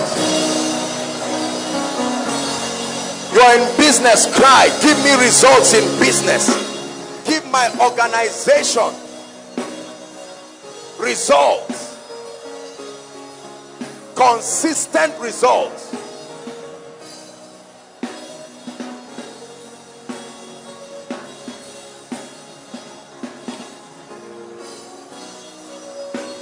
Please pray, give me results.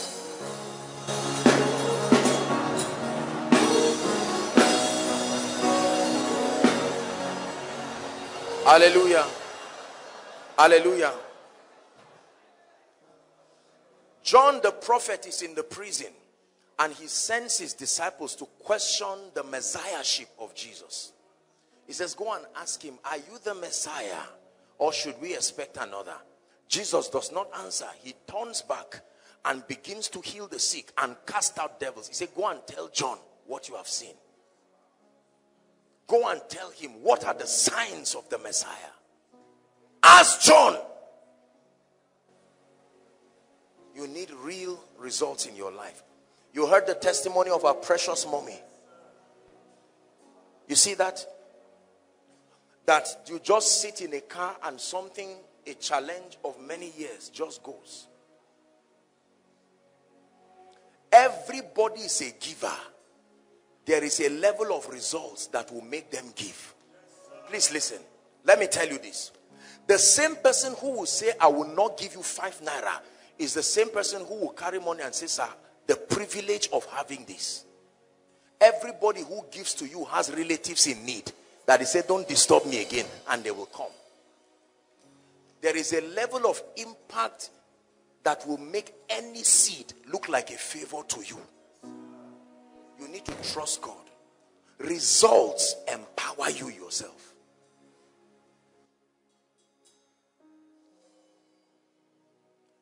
There are companies today and there are businesses today that take a sizable portion of their profits, and I'm not talking of small startups, and transfer to this ministry consistently because of something that happened. I don't say this to brag. It's because we're in a pastor's conference. I am a non-executive board member in certain companies. I never sat down in any board meeting. I don't even know them. They believe I represent the ark of God to their business. And they are there. And I just see alerts in my phone. Where is this coming from? Don't trivialize results. Results can make your life easy. We're going to pray it again. Please don't be tired. Our time is gone, but we're men of God. Listen, Lord, I've seen certain dimensions of results, but multiply the results upon my life. Beyond argument, please pray. Beyond contention.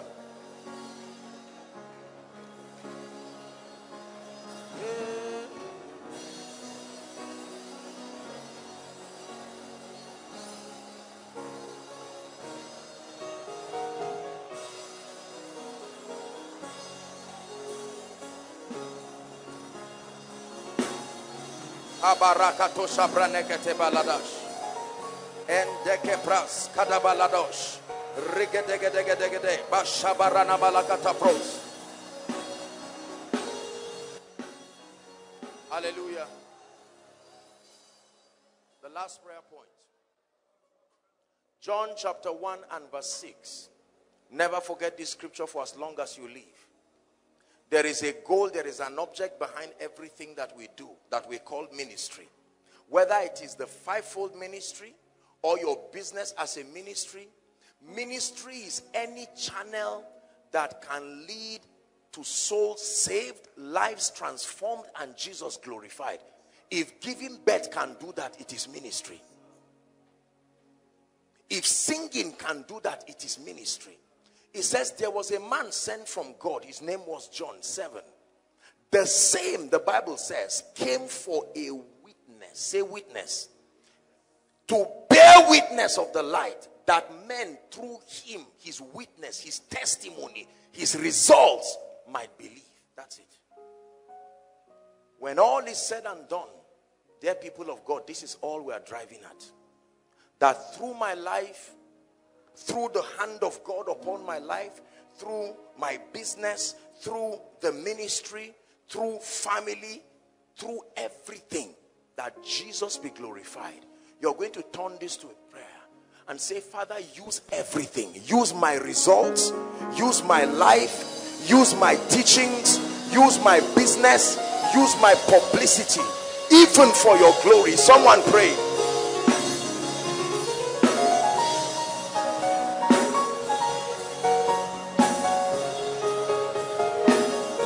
For your glory.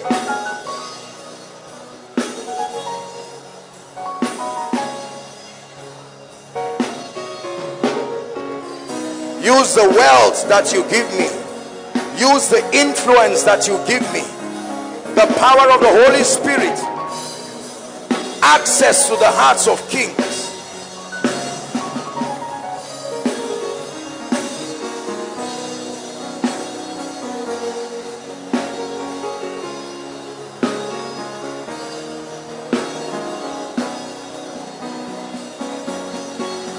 Hallelujah. Praise the Lord. Praise the Lord. I'll just speak over your life now. We'll allow the impartation for the miracle service. Our time is gone. We want to just release everyone to go and rest. Tonight we have a session, and then we're breaking the fast tomorrow by 1. And after that we return for the miracle service and an impartation. But I will pray over all that we're involved with. But then the impartation, I know that many of you have come to receive. Look, let me tell you this. Truly speaking, a man can receive nothing except it is given. If God does not give you, you cannot have it. Ezra chapter 6 and verse 14. I want to pray. And the elders of the Jews builded, and they prospered through the prophesying of Haggai the prophet and Zechariah the son of Iddo. And they builded and finished it. It's one thing to desire to build. But the Bible says they prospered and they finished. While they were building, there was prophecy that was ensuring that the building prospers and that it finishes. It matters the voice and the voices that speak over your life and over your ministry. Jesus was under a closed heaven for 30 years until a voice opened his heavens. Jesus, the Word, was under a closed heaven. When he met with John, John said, this is what you have is what I desire. I'm not worthy to untie the latchet of your shoe. Jesus said, suffer it to be so. It's an ordinance. No man can open, as it were, in this regard, his own heavens. It will take a voice. God kept watching but never spoke from heaven. When he submitted to the prophetic ministry of John, his heavens were opened and a voice spoke. This is my beloved Son, in whom I am well pleased. Hear ye him. Listen, pastors, a voice has to tell creation to hear you. Hear ye that church. Hear ye that business. Hear ye that radio program. Hear ye that TV program. Otherwise, you will go up the mountain, nobody will come. You will go up the valley, nobody will come. You will stand by the rivers of Gennesaret and nobody will come, because a voice never said they hear you. Let's bring him up. Lord, let the prophetic teaching anointing come upon him. Make him a mighty man. Put a hunger and a desire in his heart for your word. In the name of the Lord Jesus Christ. Hallelujah. Hallelujah. Outside, there is somebody I want to speak to. I'm seeing an angel of the Lord outside towards the extreme back. The power of God is going to come upon one person there mightily. Please let the ushers bring the person. I need to speak to the person. Outside, towards the back, towards the end part, the power of God will come mightily and strong upon one person there.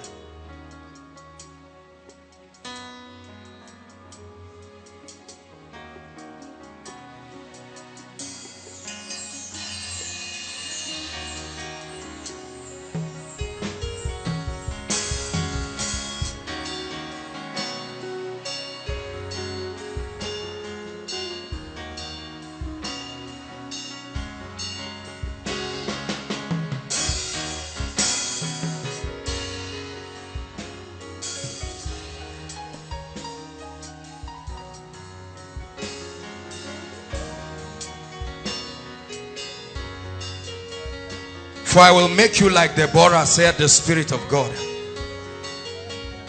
I will make you a mighty warrior, said the Spirit of God. Today I lift away from your life the distractions. Distractions. The Lord is taking away distractions from your life. Distractions. Seeing then that we are surrounded by so great a cloud of witnesses, so let us therefore lay aside every weight and the sin that doth easily beset us, and run with perseverance the race. Hallelujah. Stand behind her. I'm seeing the power of God coming on her.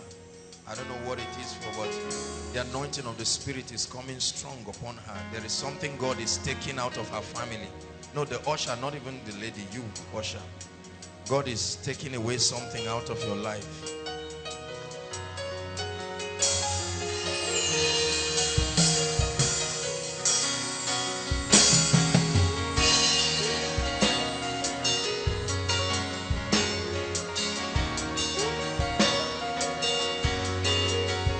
Hallelujah. Emmanuel, come.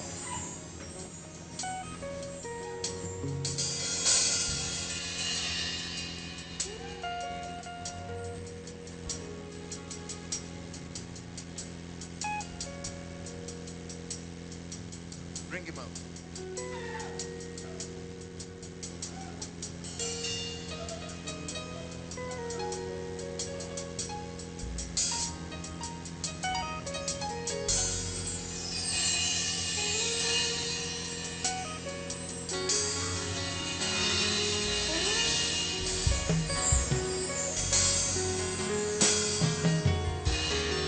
Keturah, the Lord is lifting darkness from your family.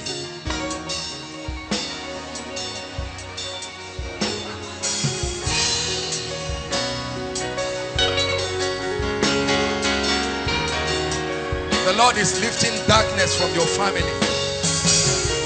Darkness from your family. It must roll away now. It's lifting darkness from your family.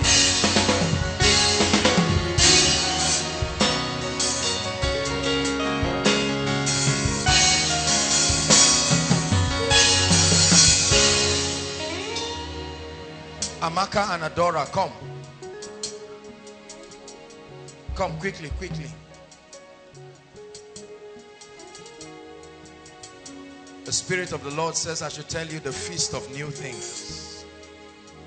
The feast of new things. Hold hands together. The feast of new things. The feast of new things. The feast of new things.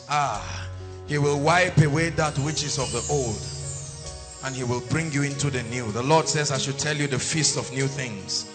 I am doing a feast of new things, bringing into your life a feast of new things. A feast of new things. The anointing of the Spirit will make this happen. Let it flow to you right now and change you. Change you. Change you. Change you. Your father is a police officer. Your dad is a police officer. Your dad is a police officer. Your dad is a police officer. Please, where is the person? In Zaria here, not outside of Zaria. A police officer in Zaria here.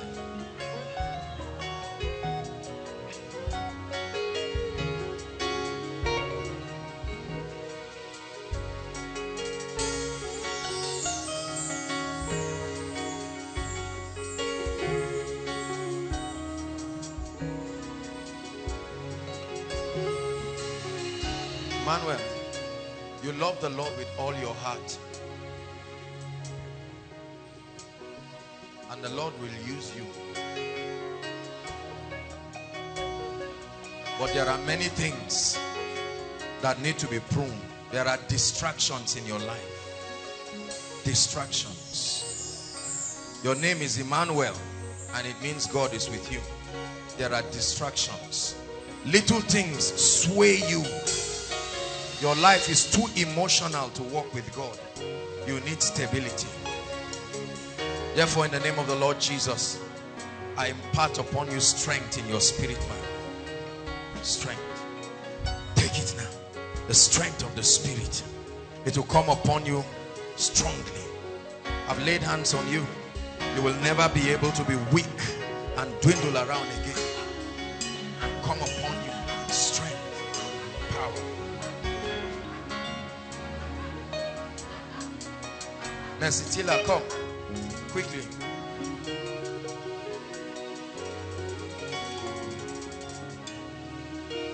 There are weights that must be broken. The Spirit of God says weights, they must be broken. Weights, they must be broken. Cares and weights and worries, cast your cares before the Lord, because the Lord wants to do great things in your life. But there are weights.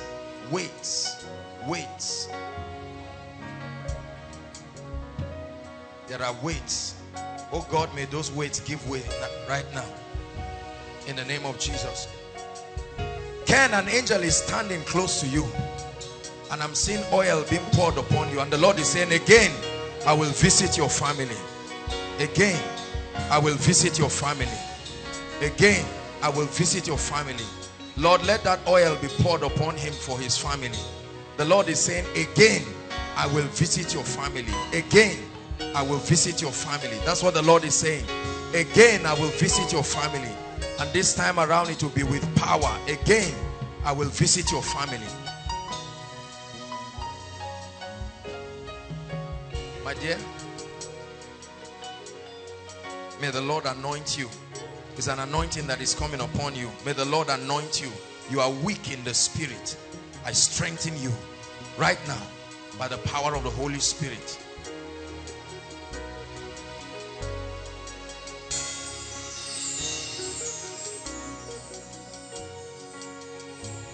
You gave me a brand new song to sing to you.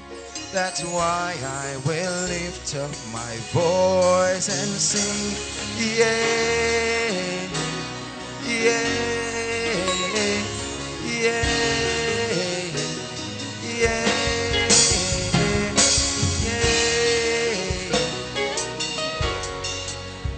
Lord, you took my pain away, and then you gave me joy. You're my peace, my melody in the center of the storm. You gave me a brand new song to sing to you. That's why I will lift up my voice and say, yeah, yeah, yeah. The Lord is giving you beauty for ashes. Beauty for ashes. Beauty for ashes. And a garment of praise for the spirit of heaviness. Beauty for ashes. There is a woman that came here with a sick child. There is a woman that came here with a sick child.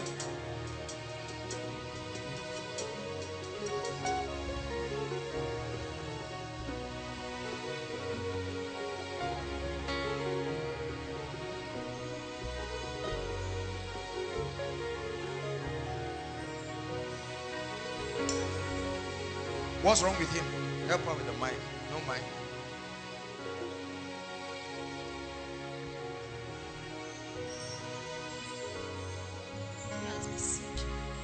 What's wrong with him?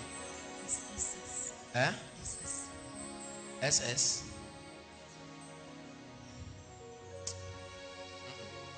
This is not the situation. I'll pray for him, but in fact, this is a baby. It's not even somebody as old as this. This is somebody within the age range of maybe a small child that is sick. I don't know if it's inside or outside. The Lord wants to heal that person.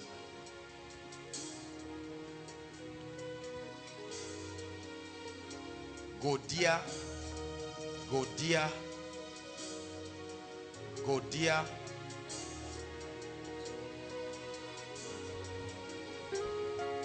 Come, your breakthrough has come. Yeah, yeah. Where are you coming from? Samaru. You believe Jesus will touch you right now? You believe that? Do you love Jesus? I love Jesus. And other things. You know what I'm talking about, right? Listen, you have to give God everything. I'm not talking of born again. Everything. Total surrender. Are you getting what I'm saying? There's no one leg in, one leg out. It has to be completely all for him. Hold my hands and let me pray for you. You all go there. I'll pray for you. Will you let her go now in the name of Jesus? I see you in the spirit. You will let her go now. I'm speaking to this other lady. Don't worry, she may not be looking at me. I'm not talking to her. Release our family right now. In the name of the Lord Jesus Christ, I curse darkness. I curse darkness over the family.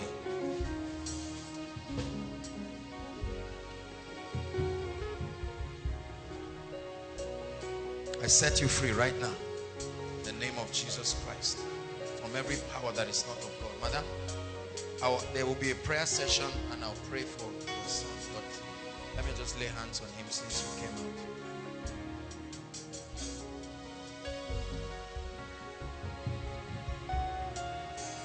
Someone had a dream this morning. You saw me laying hands on you just this morning, early this morning. I know people have these kinds of dreams, but someone specifically had that dream this morning. Father, heal this boy in the name of Jesus Christ.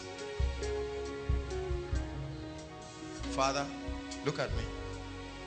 You love Jesus with all your heart. Very much. He will do mighty things through your life. Just be patient. Huh? Now is not the time of manifestation. Now is the time of building. But it is true that he will do mighty things through your life. Hold my hands. Father, do to her what she saw in the dream. In the name of Jesus.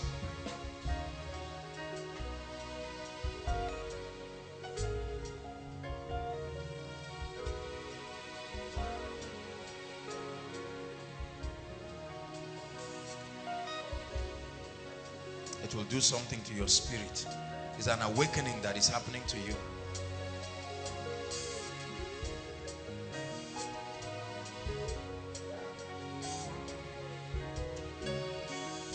It's an awakening.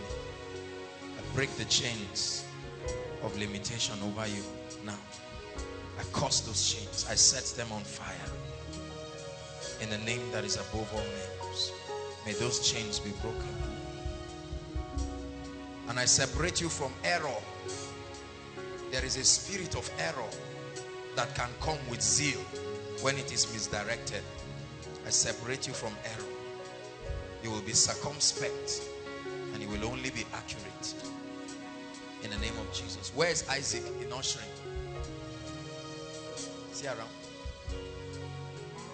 It's time for you to step into a new level. The Lord is removing something.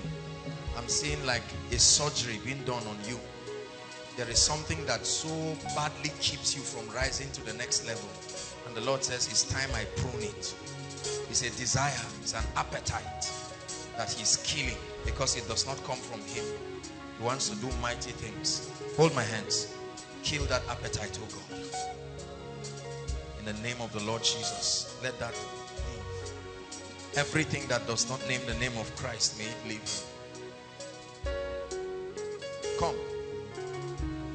This gentleman, you, it's time to respond to the dream you had. Come. These are wicked forces of darkness, tying your life and your destiny down with delay. Father, in the name of Jesus Christ, I set you free by the power of God. That demonic dream and the experience that you had there, let it never return again. In the name of Jesus Christ. Whatever gives them legal access to your life is sealed and broken by the blood. In the name of Jesus Christ. The last person, and then we'll just come, my dear, this lady. No, yes, come. You now, yes.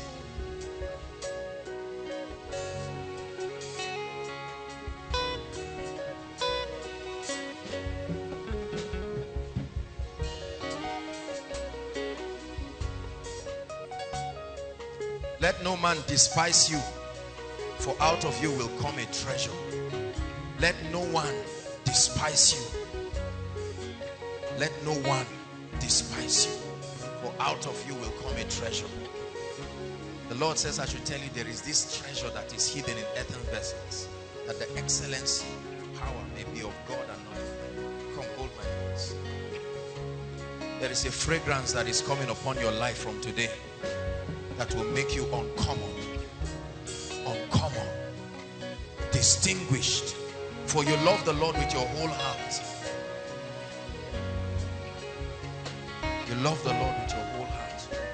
Father, in the name of Jesus, everything that makes men despise, I curse it. I curse it. I curse it.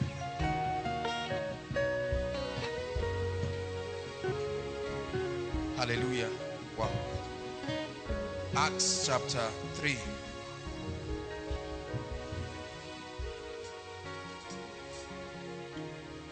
Turn to your neighbor and say, are you still here?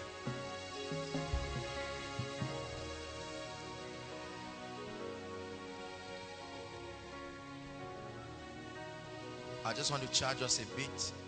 Welcome everybody, all those who came from far and near. Honor you, glad to have you here. You will never be the same. Now Peter and John went up together into the temple at the hour of prayer, being the 9th hour. And a certain man, lame from birth, was carried, whom they laid daily at the gate of the temple, which is called Beautiful, to ask alms of them that entered into the temple. Who, seeing Peter and John, follow me closely, about to go into the temple, asked an alms. And Peter, fastening his eyes upon him with John, said, look on us. And this is the key verse, verse 5. Let's read together. 1, 2, read.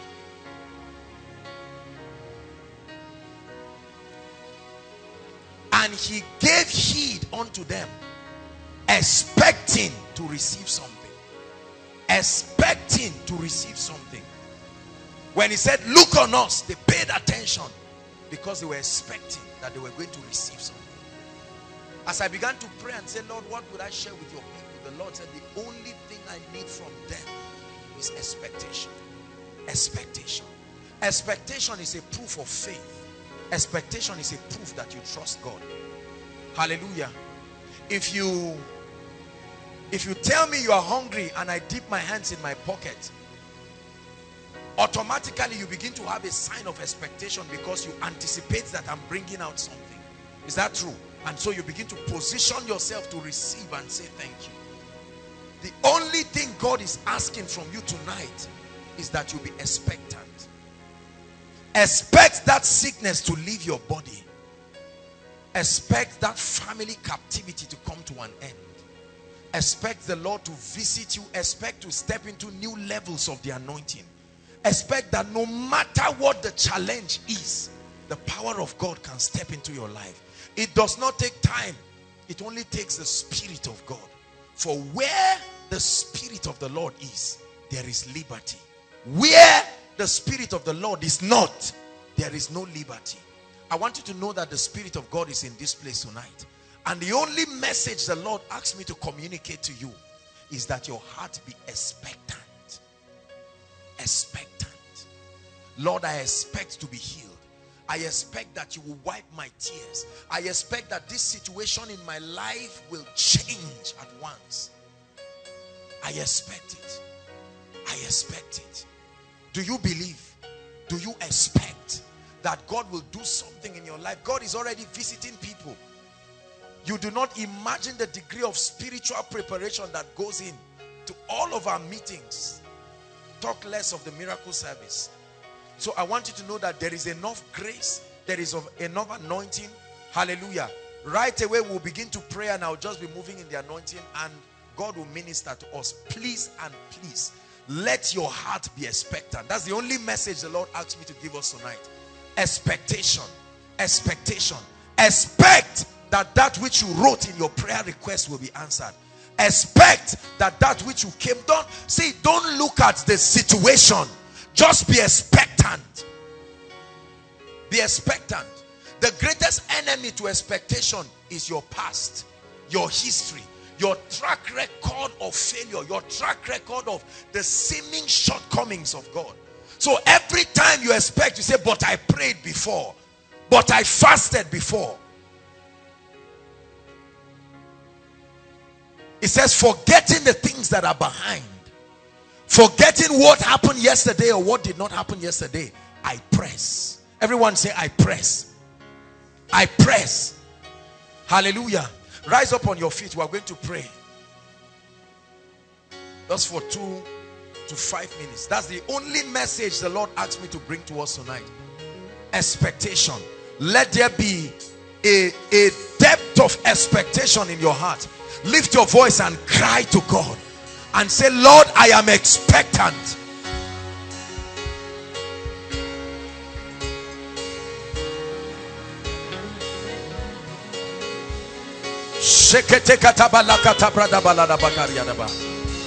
Pray.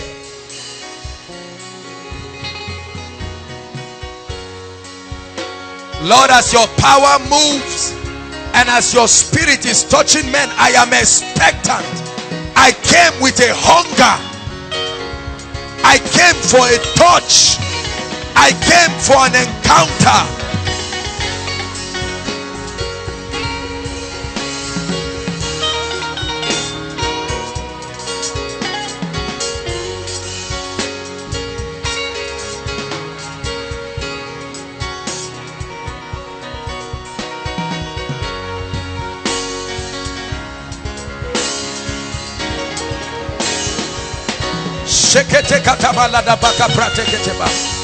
I came with an expectation.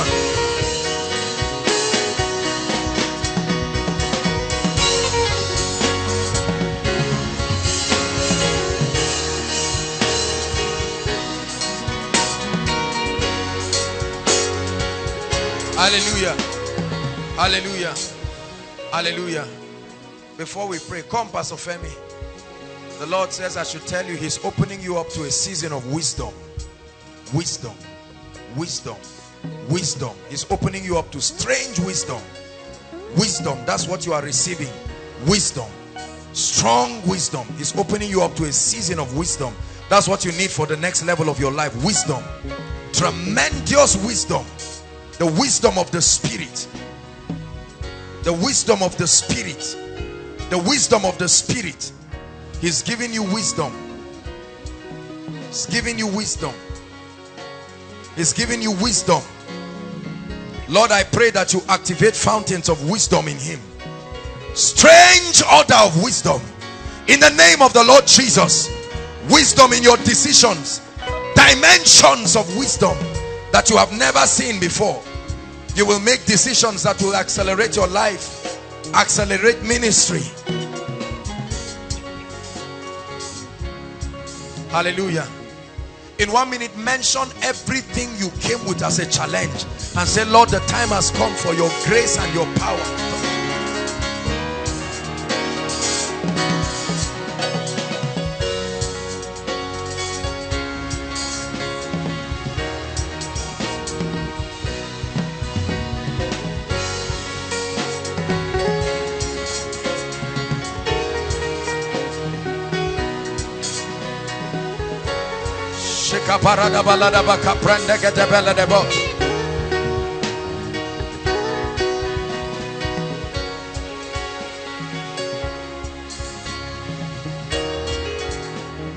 Shaprando brate setele bagaria da balada bako prondo soto bradi shibara. Shembrata kabara kata balada bakaria da balada ba.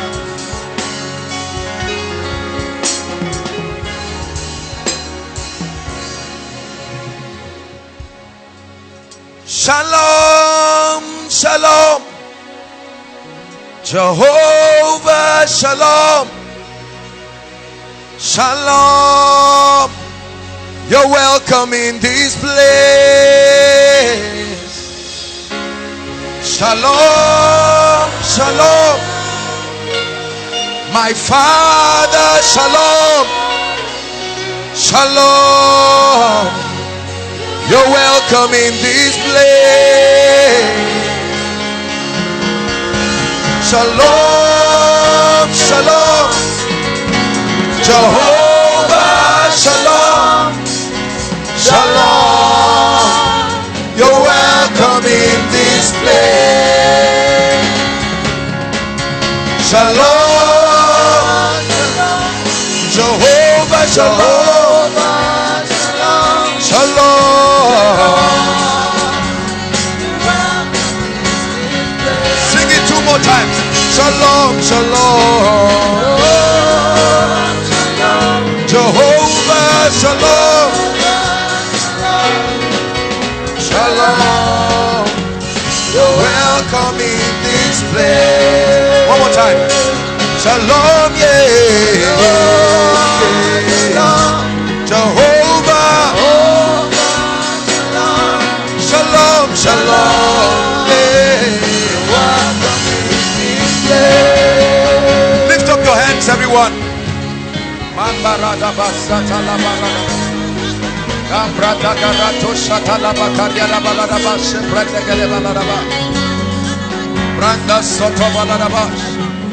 Hallelujah. Lift your hands. Lift your hands.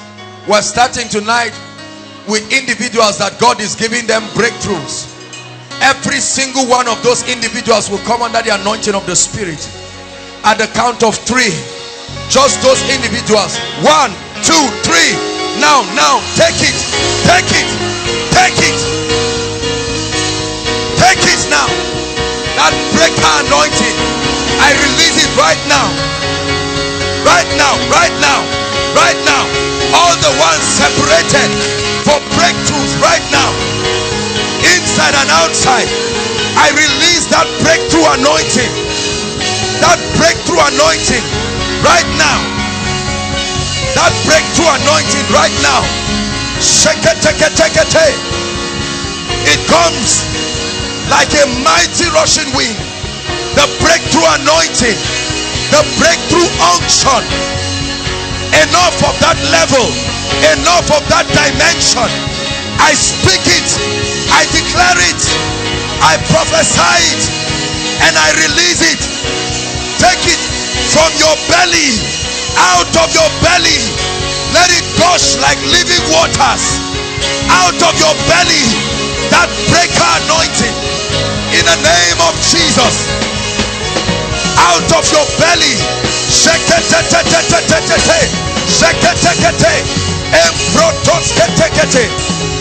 that breaker anointing. Breakthroughs, breakthroughs, breakthroughs, breakthroughs. I end the struggle. I end the struggle. I end the struggle by the breakthrough anointing. I end the struggle right now. I end the struggle right now.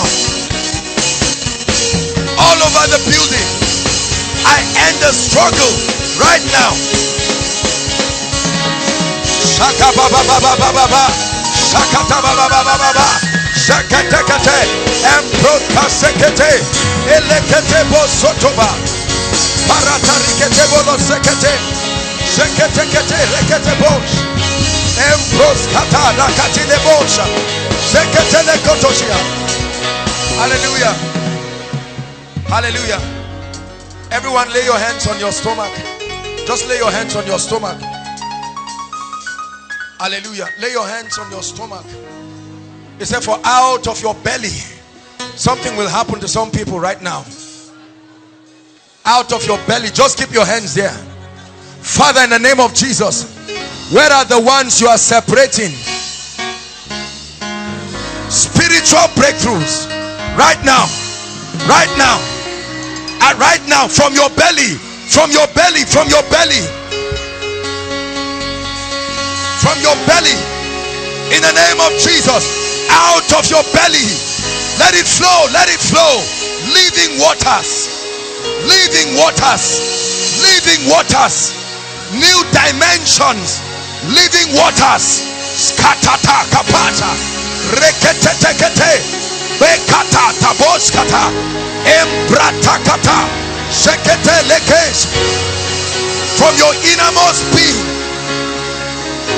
from your innermost being, from your innermost being, from your innermost being, a bursting forth of new wine, a bursting forth of new wine, a bursting forth of new wine, a bursting forth.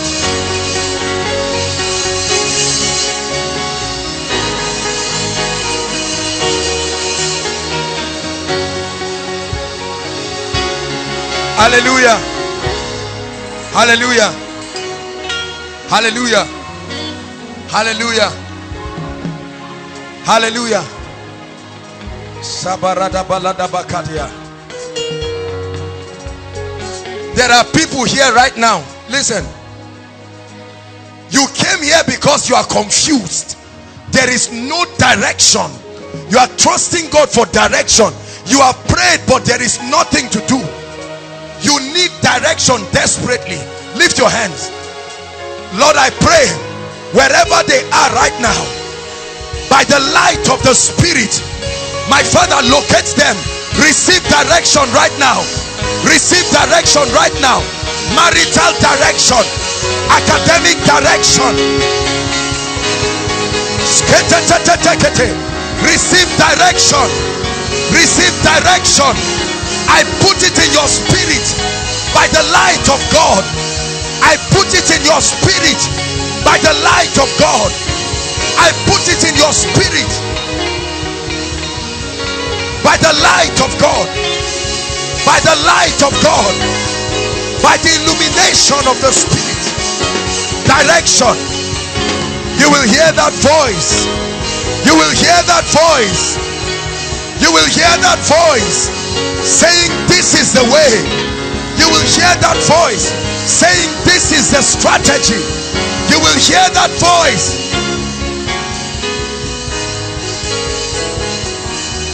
Hallelujah. Hallelujah.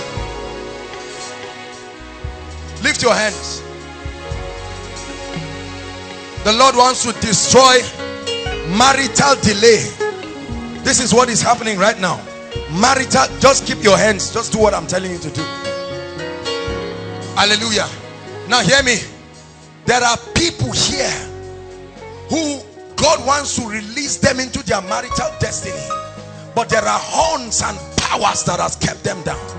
You may think it's finances, or you may think it's this and that, but the enemy has done this. Lift your hands. Father, in the name of Jesus, I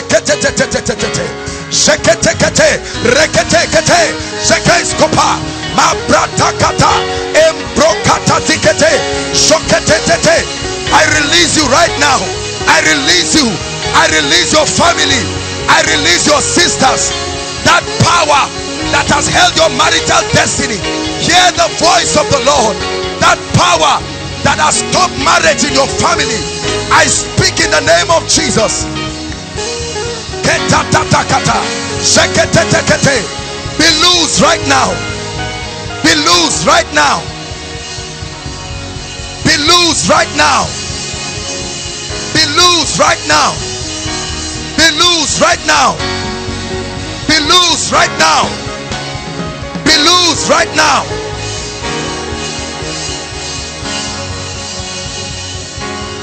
Hallelujah. Now lift your hands.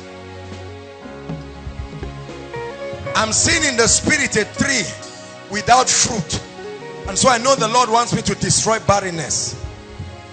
Barrenness. Barrenness. There is someone who came here with that situation.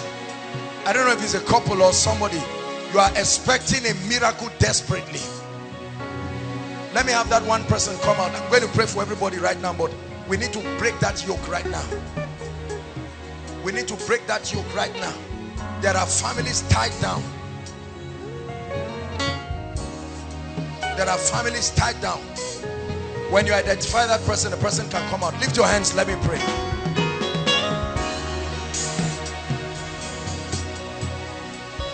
No, the Lord wants the family to come out first. Come out first. Celebrate Jesus.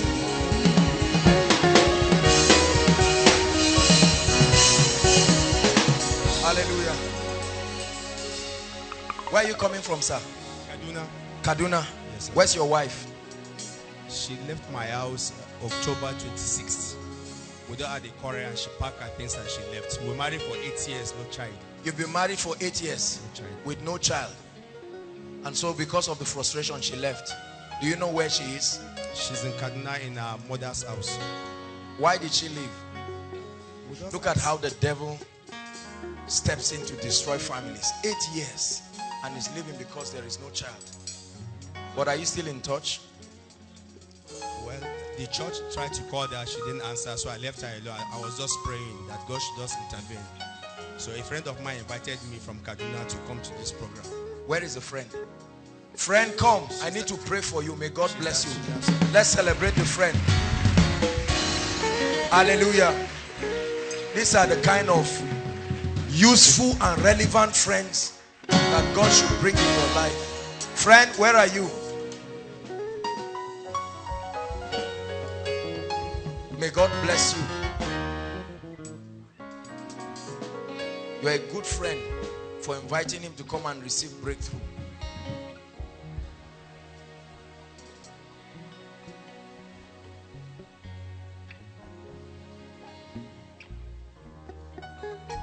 Ogasa, do you believe your wife will come back? Yes, sir. You want her back? Yes. I'm going to pray for you. Your wife will return back. Amen.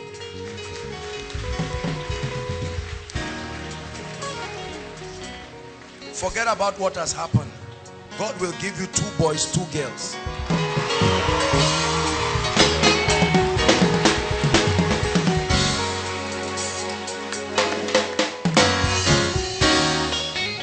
Hallelujah. Let me pray for you, sir. You're a good man and you love God. Not only that, what do you do? I work in an electronics company, Samsung. So when we had this issue of this marriage, they have to let go of me. But I have my own personal business in Kaduna, which I know. God established. is helping you. Yes, this marriage has destroyed too many things in your life. You've lost money. You've lost a lot of people. Even cars. Because I'm seeing somebody that really used to be blessed, but it's like things are going down. The Lord is going to restore you. You Amen. believe that? You believe that? Yes, sir. Therefore, what God has joined, the Bible says, let no man put asunder. You need to be delivered, right? There is a spirit that is making these things happen. You are a good man. You will be delivered right now. I curse that spirit in the name of Jesus Christ.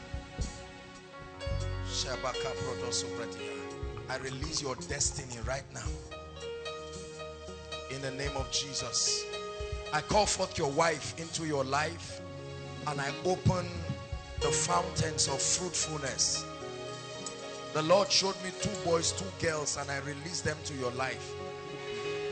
This power that has tied you down and tied your family, in the name of Jesus Christ, I decree and declare that it is released right now.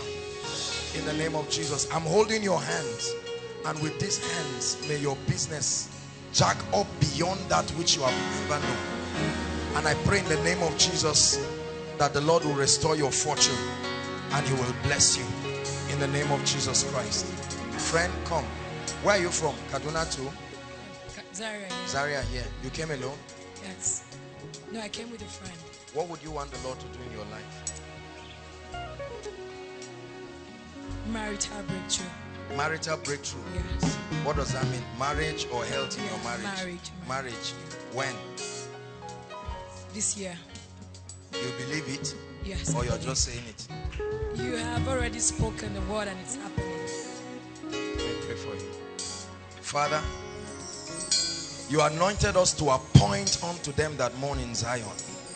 To appoint unto them. And in the name of Jesus, I declare that before this year runs out, your husband comes to you and may you be happily married. You will marry a godly man. May you marry a blessed man.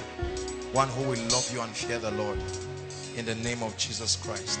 Amen and amen. God bless you, sir. Now lift your hands and let me pray.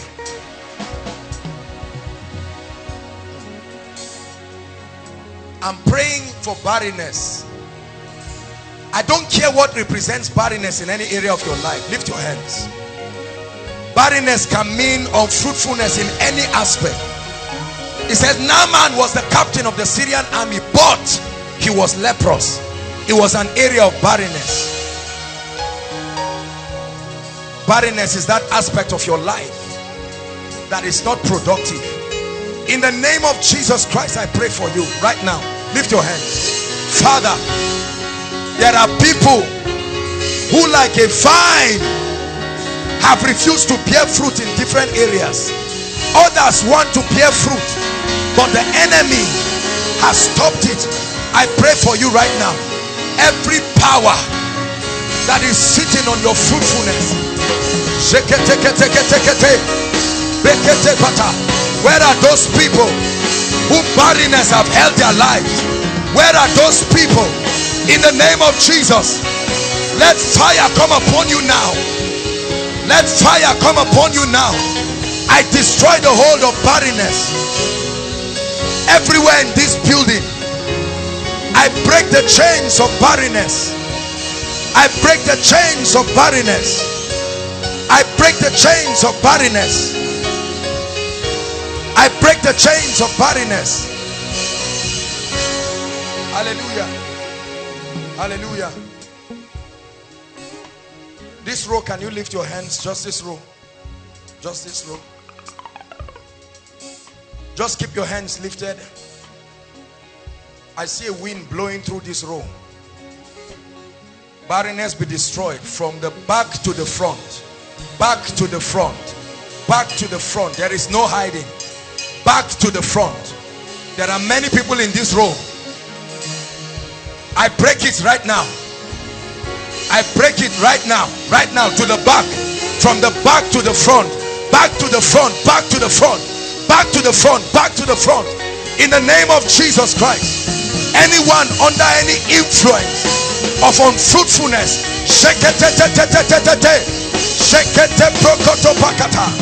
right to the back, in the name of Jesus, be set free.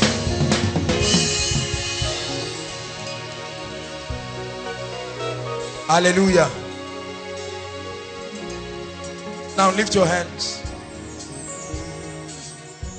I want to minister deliverance to the oppressed. These signs shall follow them that believe. In my name they shall cast out devils. When the spiritual limitation is taken away, then your life will move forward.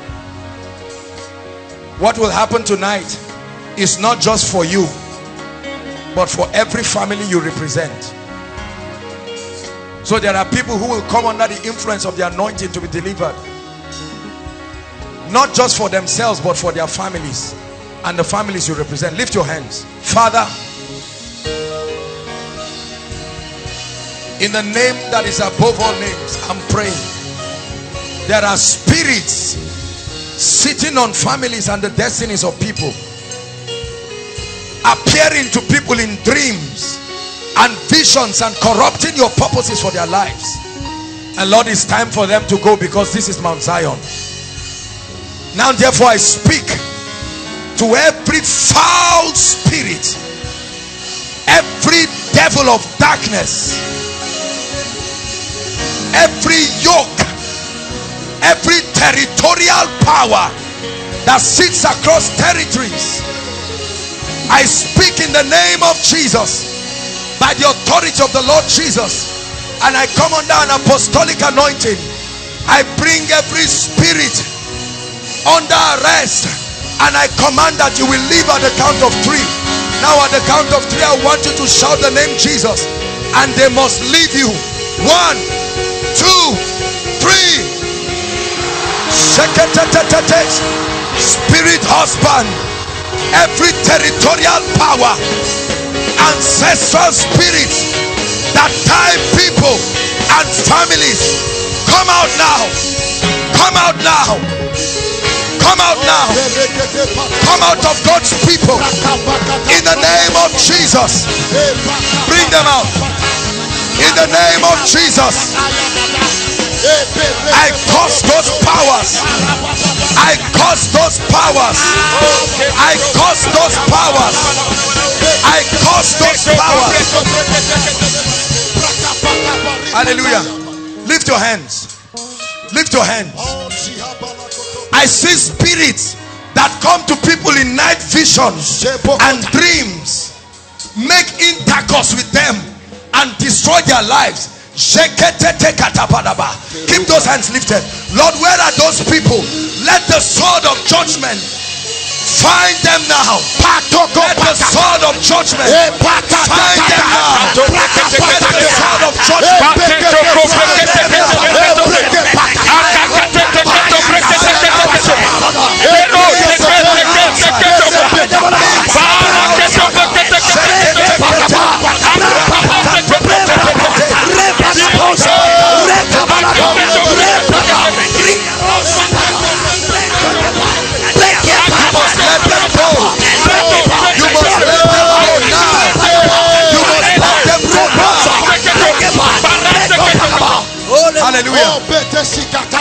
Sisters, lift your hands.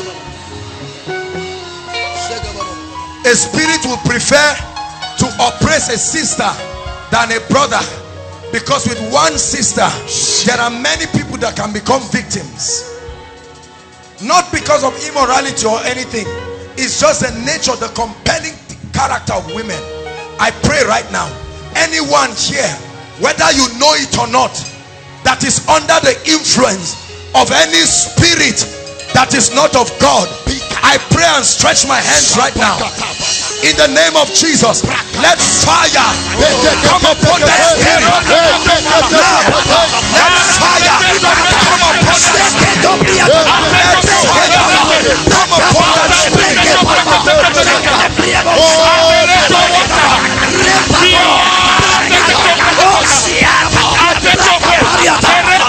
They must let you go in the name of Jesus.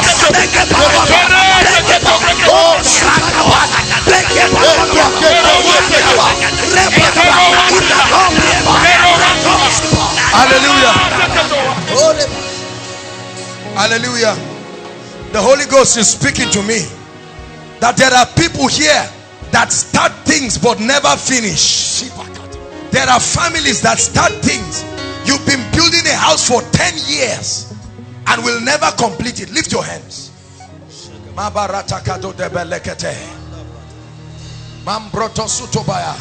The finisher's anointing is going to come upon a few people right now. That grace to start and finish at the count of 3 is coming upon you for your destiny, coming upon you for your family. Receive it right now. 1, 2, 3. The finisher's anointing, breaking the curse of delay. The finisher's anointing, breaking the yoke of delay. Projects that have refused to finish. Projects that have refused to finish.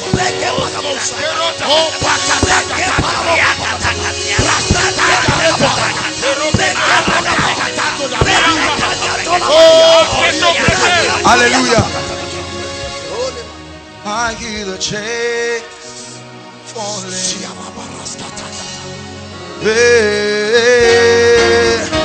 I hear the chains falling. I hear the chains falling.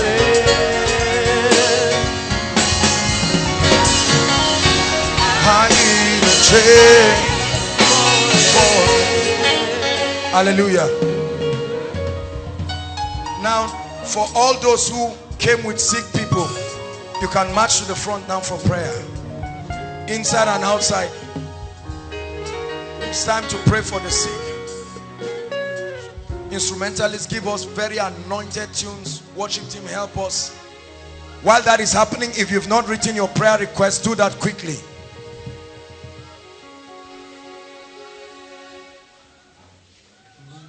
And in case you think you need to add something to it, please don't stop playing. While you're seated here, the power of God is visiting you. So be in the spirit, inside and outside. No matter how far you are, connect in the spirit.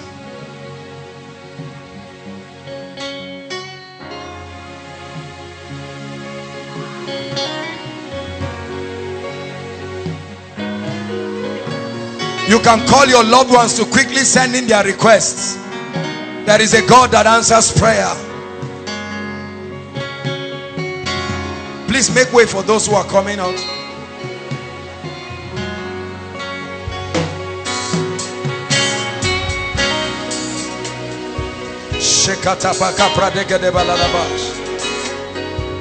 Jesus is the healer. How God anointed Jesus of Nazareth with the Holy Ghost and with power.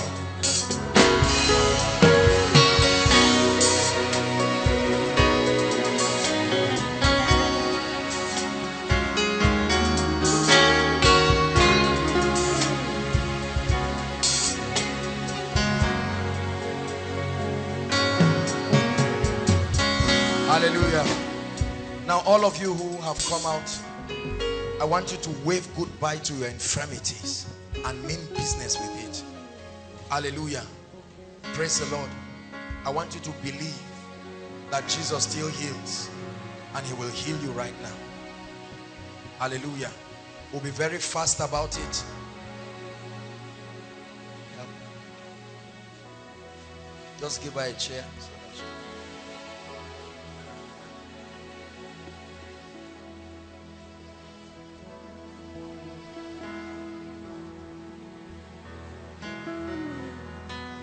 Hallelujah. All of you standing here, believe that Jesus will heal you right now. He will give us a sign. And the sign will be from one of you. Something will happen to one of you right now. And that will give us the sign of the stirring of the waters. The power of God will come strongly upon one of you right now. When that happens, then it will allow us to pray for the sick. Right now.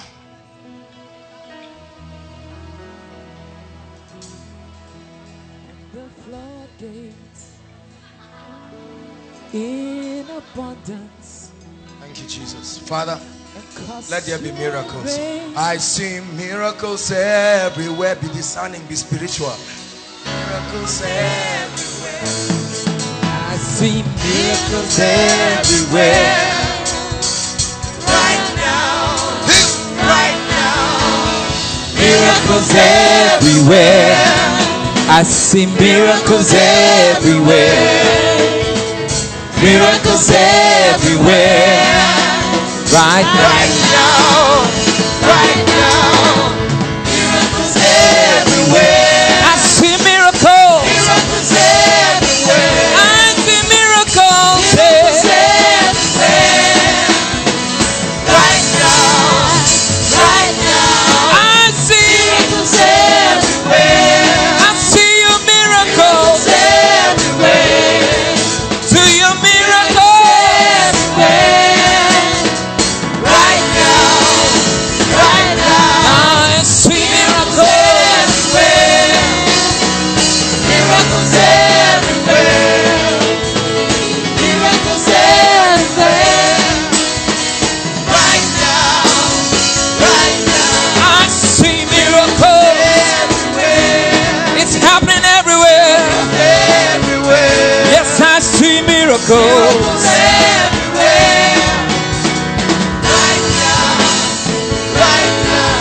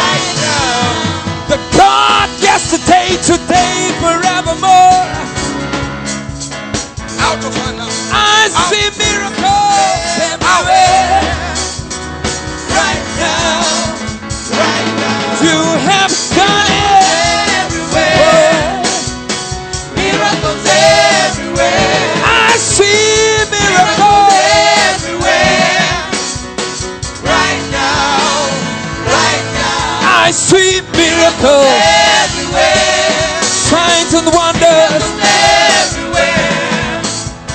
Miracles everywhere. Right now. Right now.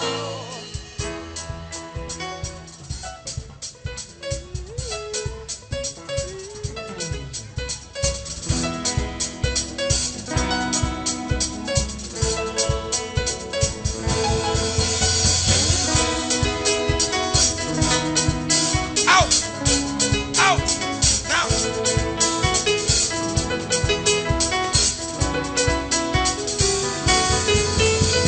I see miracles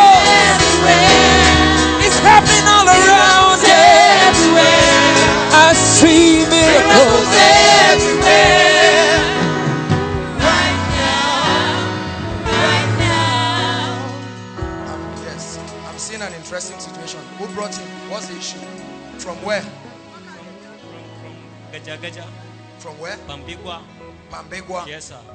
You brought him from Pambegwa? Yes, sir. What's wrong with him? You know, this is the stomach. His stomach is swollen. Yes. It's a witchcraft attack. Witchcraft attack. They remove a bone. Now, tell me all the details. What is wrong with him? You don't know. It's witchcraft attack, sir. Oga, you love Jesus. Gaskiya. You understand English now? Conjuring Boka. Go back about. Yes, sir. Yes, sir. Not once, not twice. Yes, sir. Because I'm seeing a shrine. I'm seeing Yes. concoctions. Yes, sir. I'm even seeing them pour something and he's Yes, sir. drinking. Yes, sir. See, these are some of the things that when you know something is demonic, you don't add it with another. The devil will never heal you. It will backfire. Yes, sir. You understand? Yes, sir. Thank God for Jesus. He loves God. He loves God. Listen. Yes. Ogasa. Oh, Selena, this is where we miss her. Talk to him. Tell him Jesus will heal him.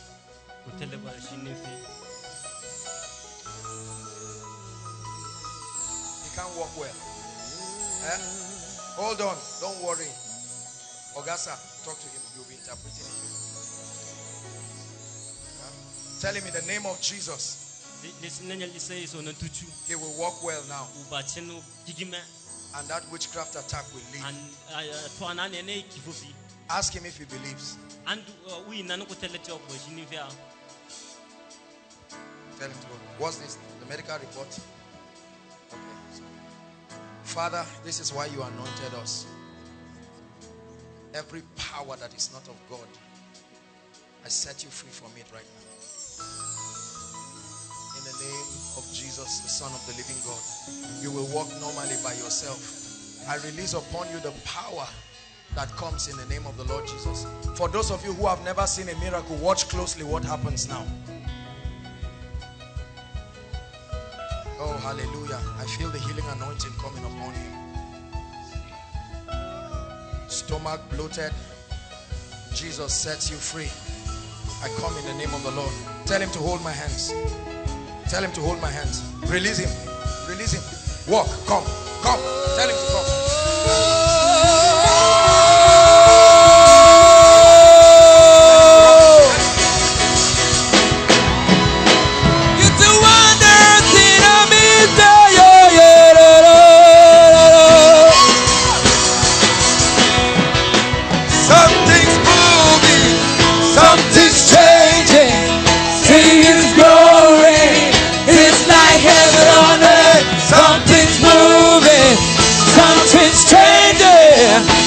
His glory is like heaven on earth.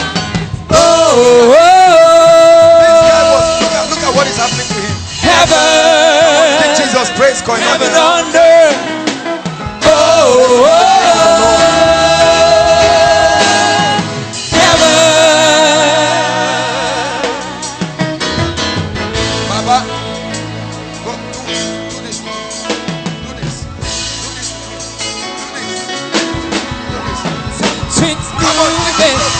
Something's changing.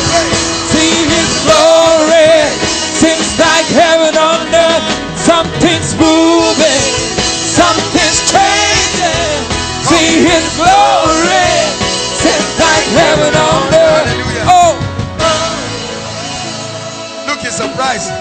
What just happened to him now? Yes, sir.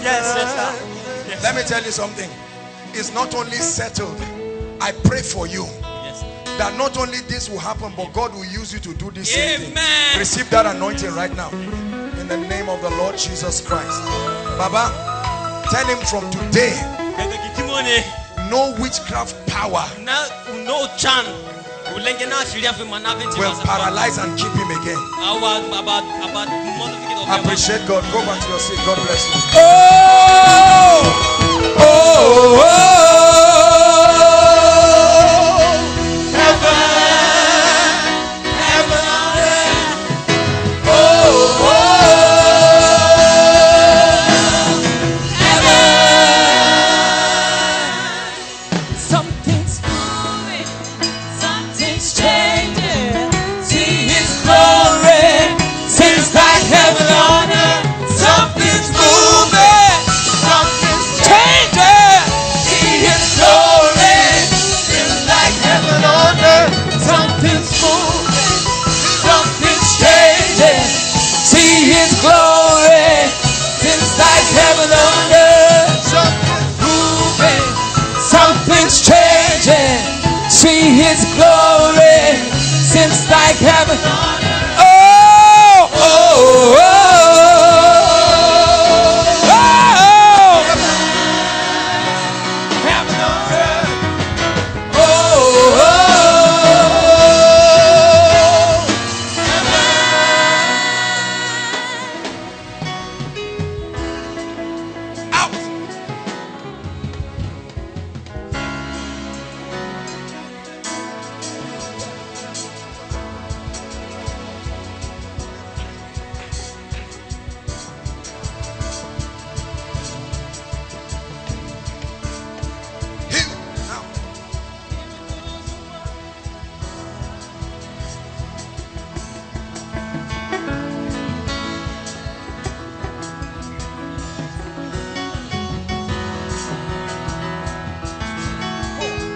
There is lightning and thunder, miracles and wonders, signs of many waters, heaven on earth. Say, lightning and thunder, miracles and wonders, signs of many waters, heaven on earth. One more time, say, lightning and thunder, miracles, wonders, signs of many waters.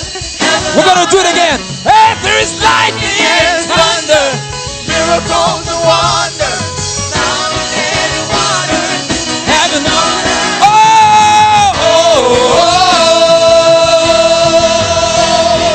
heaven, heaven on earth. Oh, oh, heaven. Out, out, out.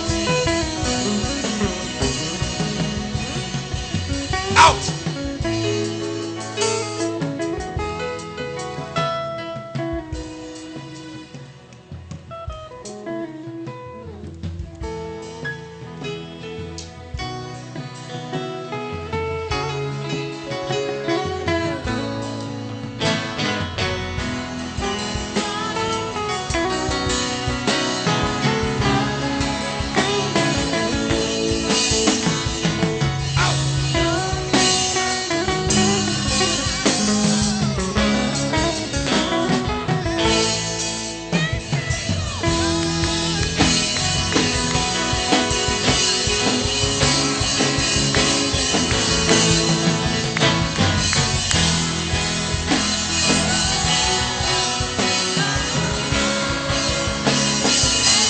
Say God is able to do just what He says He will do.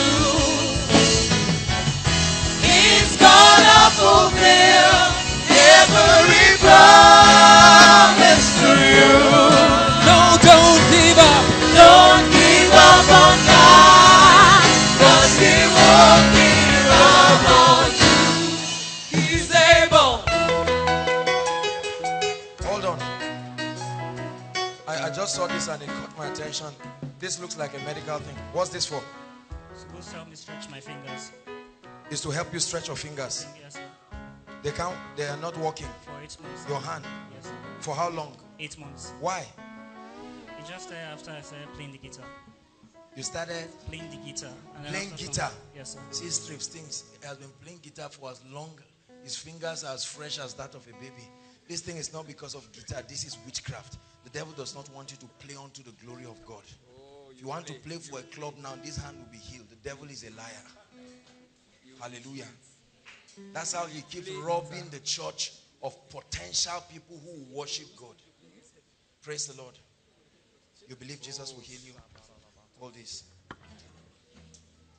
Look at me. I'm going to pray for you, and the power of God will come upon you. You believe that? And then you move your whole hand and begin to try it. Say after me, Jesus, I believe. I believe. You're the Son of the living God. You're the Son of the living God. Right now. Right now. Life to my hands. Life to my hands. Say it again. Life to my hands. Life to my hands.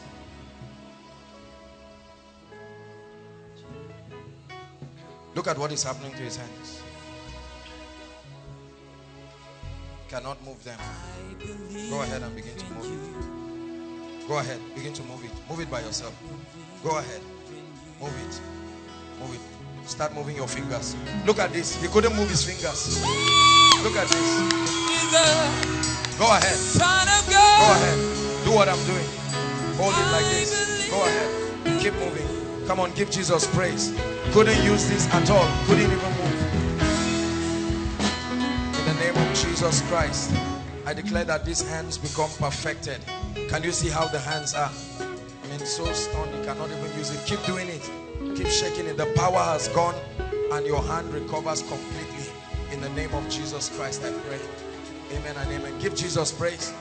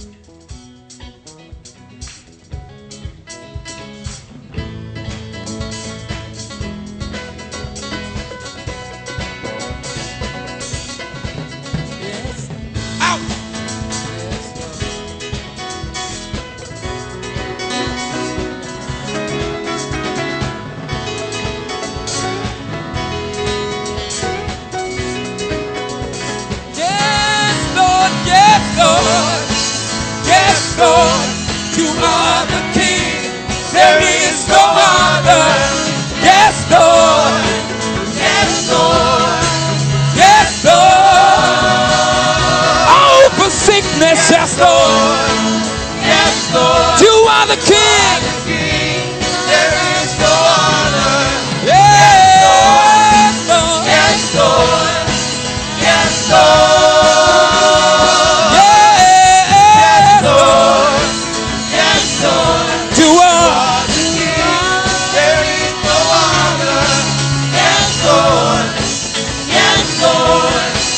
Yes, Lord.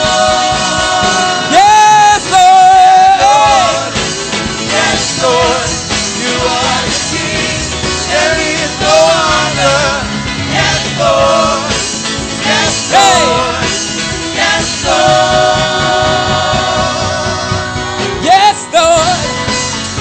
Yes, Lord. You are the King over sickness, over every situation. Yes, Lord. Yes, Lord. Hallelujah. Hallelujah. Hallelujah. Hallelujah. You are God. We cry hallelujah. Hallelujah.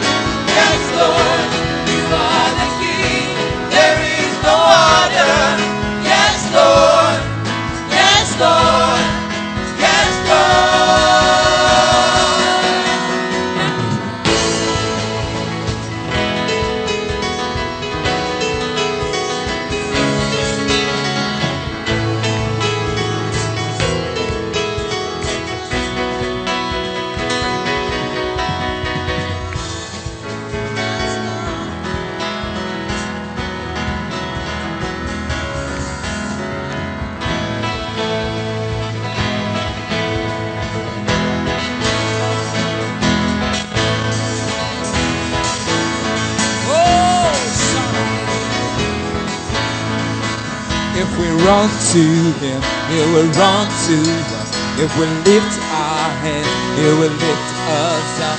In the oh, you saints of God. Can we say it again?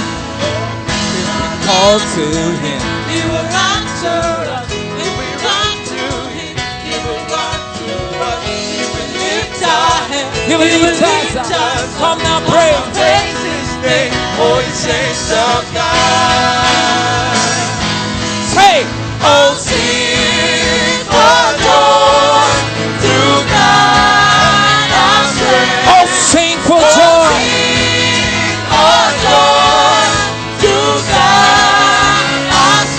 Oh, sing for joy. For joy to God. Oh, sing for joy. For joy to God.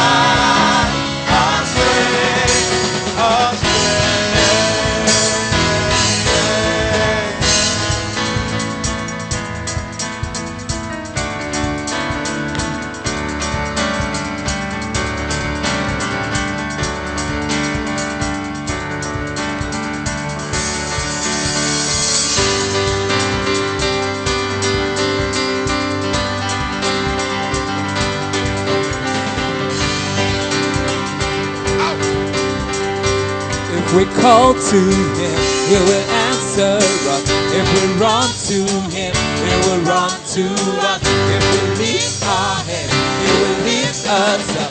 Come now, praise his name, oh, you saints of God.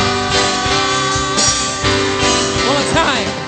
If we call to him, he will run to us. If we run to him, he will run to us. He will lift our hands, he will lift us up. Come now, praise his name, oh, you saints of God. Oh, sing, oh, sing to God. Oh, sing, oh, sing for joy to God. Oh, sing for joy. For joy to God. Oh, sing for joy. For joy to God.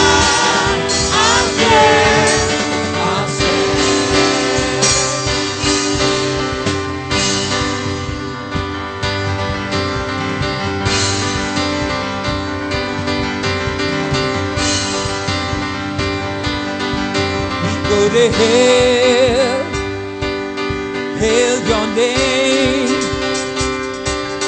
day by day, all the way, we go to hail, hail your name,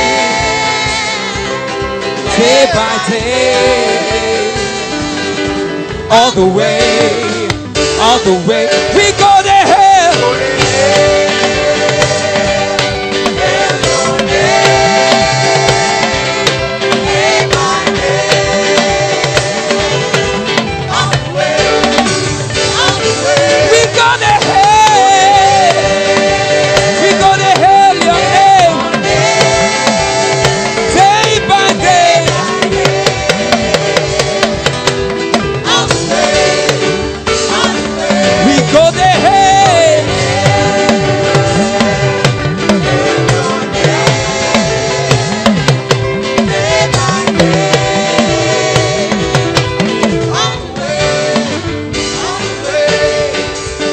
You heard what the Lord has done.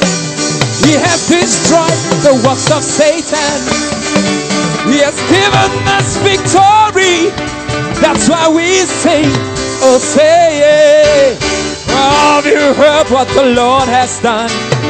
He has destroyed the works of Satan. He has given us the victory. That's why we sing, oh say it. I say yeah, you don't win no baba. I say yeah, you don't win no. Oh say yeah,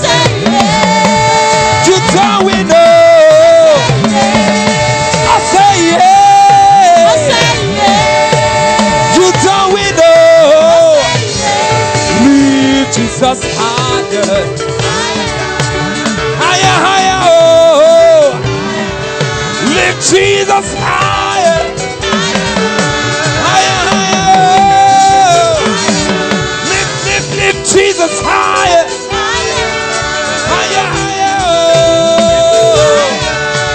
Lift Jesus higher. Higher, higher. We give a lot of shouts of praise.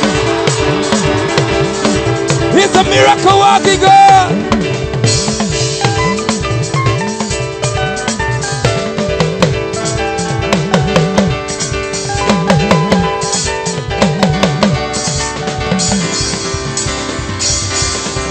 Lift Jesus higher.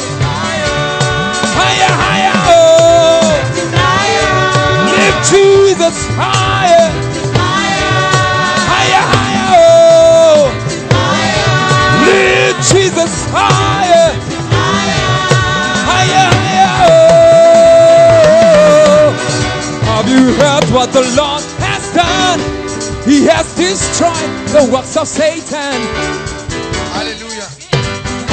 Hallelujah. Praise the Lord. Please, if you are here to submit your prayer request, we are going to give God a hot praise as we pray on this. 3 to 5 minutes of hot praise. Dance out every nonsense out of your life. Worship team, are you ready? I like that guy. That's no. Hallelujah. Go ahead, Steve. Say. Come on, say. Say. Give a lot of dance and a shout of praise. Hey, hey, hey.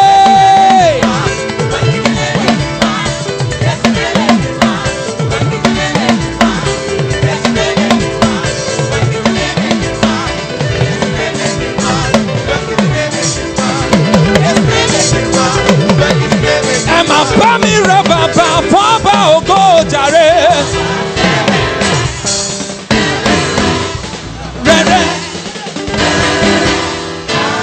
Can I see you give the Lord a dance and a shout? Emma bami raba ba ba ogo jare.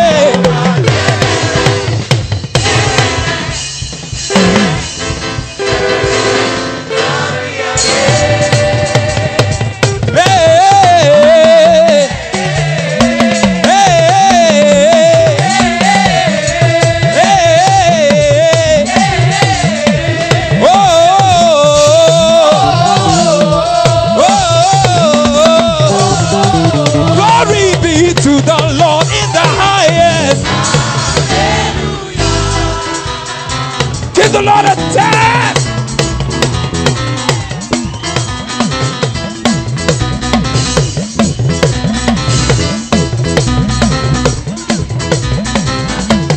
Emma bami raba ba ba ogo jare.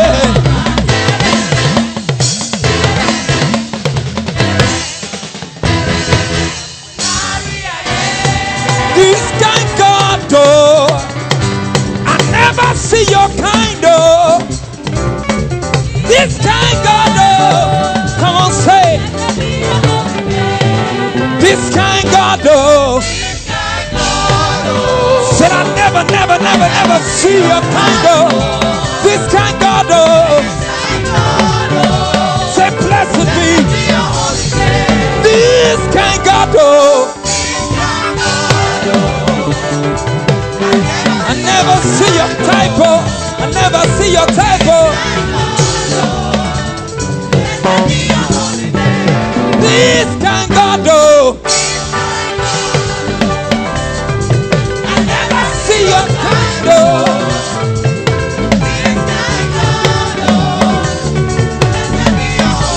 Glory be to the Lord in the highest. Give the Lord your best dance.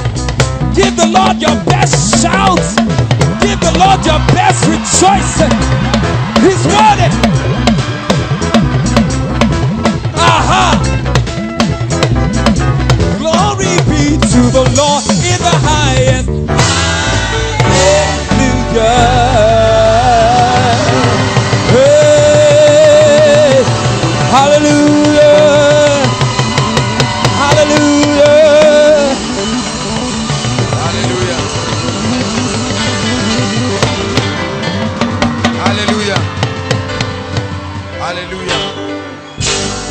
Hallelujah. Praise the Lord. Stretch your hands here and begin to just pray in the spirit. Unto you that answers prayer will all flesh come, O God. We have come before the mighty one. I'd like you to pray.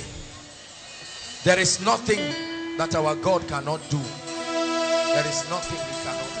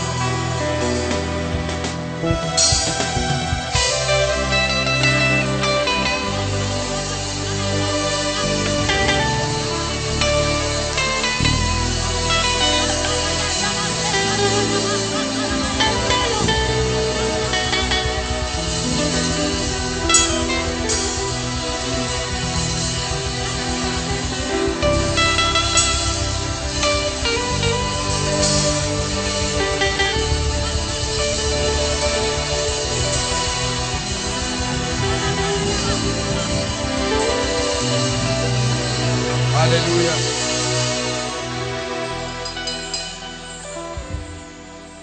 The Bible says, unto you that answers prayers will all flesh come. Father, these requests represent the cries of your people. These requests represent the desires of your people. These requests represent the challenges of your people.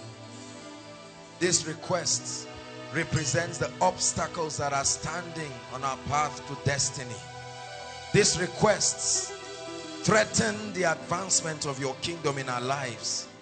We pray in the name that is above all names, that every request here be turned into a testimony.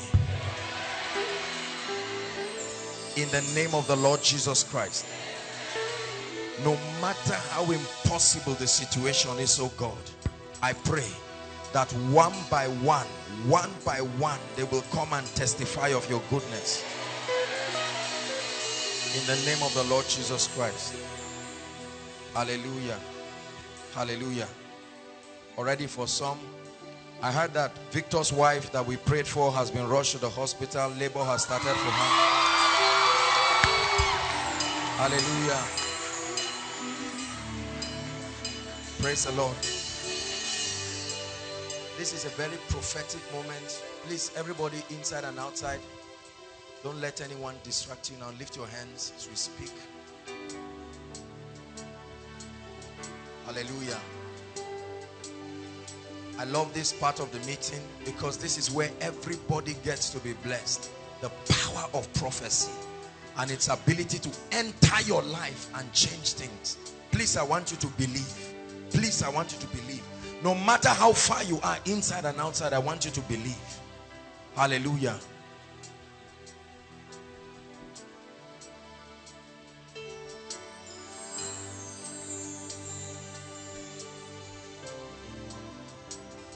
Everything that represents limitation in your life, everything that has stood as a limitation against your life and your destiny, I come in the name of the Lord God, the Lord God Almighty, and I declare that in this month of May, may that limitation be lifted up your life. May that limitation be lifted up your life. In the name of Jesus Christ. I pray for you. Whatever has stopped the helpers of your destiny from locating where you are, whatever wrong advice, whatever wrong impression has been given to them about you and your family that has made them refuse to come to your aid. Makata kata kata, shekete kete baka, emproto sekete lekata, mankratos katabalatapa, rebekete kete kete beledebos. I call them into your life now in the name of Jesus Christ. I call the helpers of your destiny into your life now. I call the helpers of your destiny into your life now. I call the helpers of your destiny into your life now.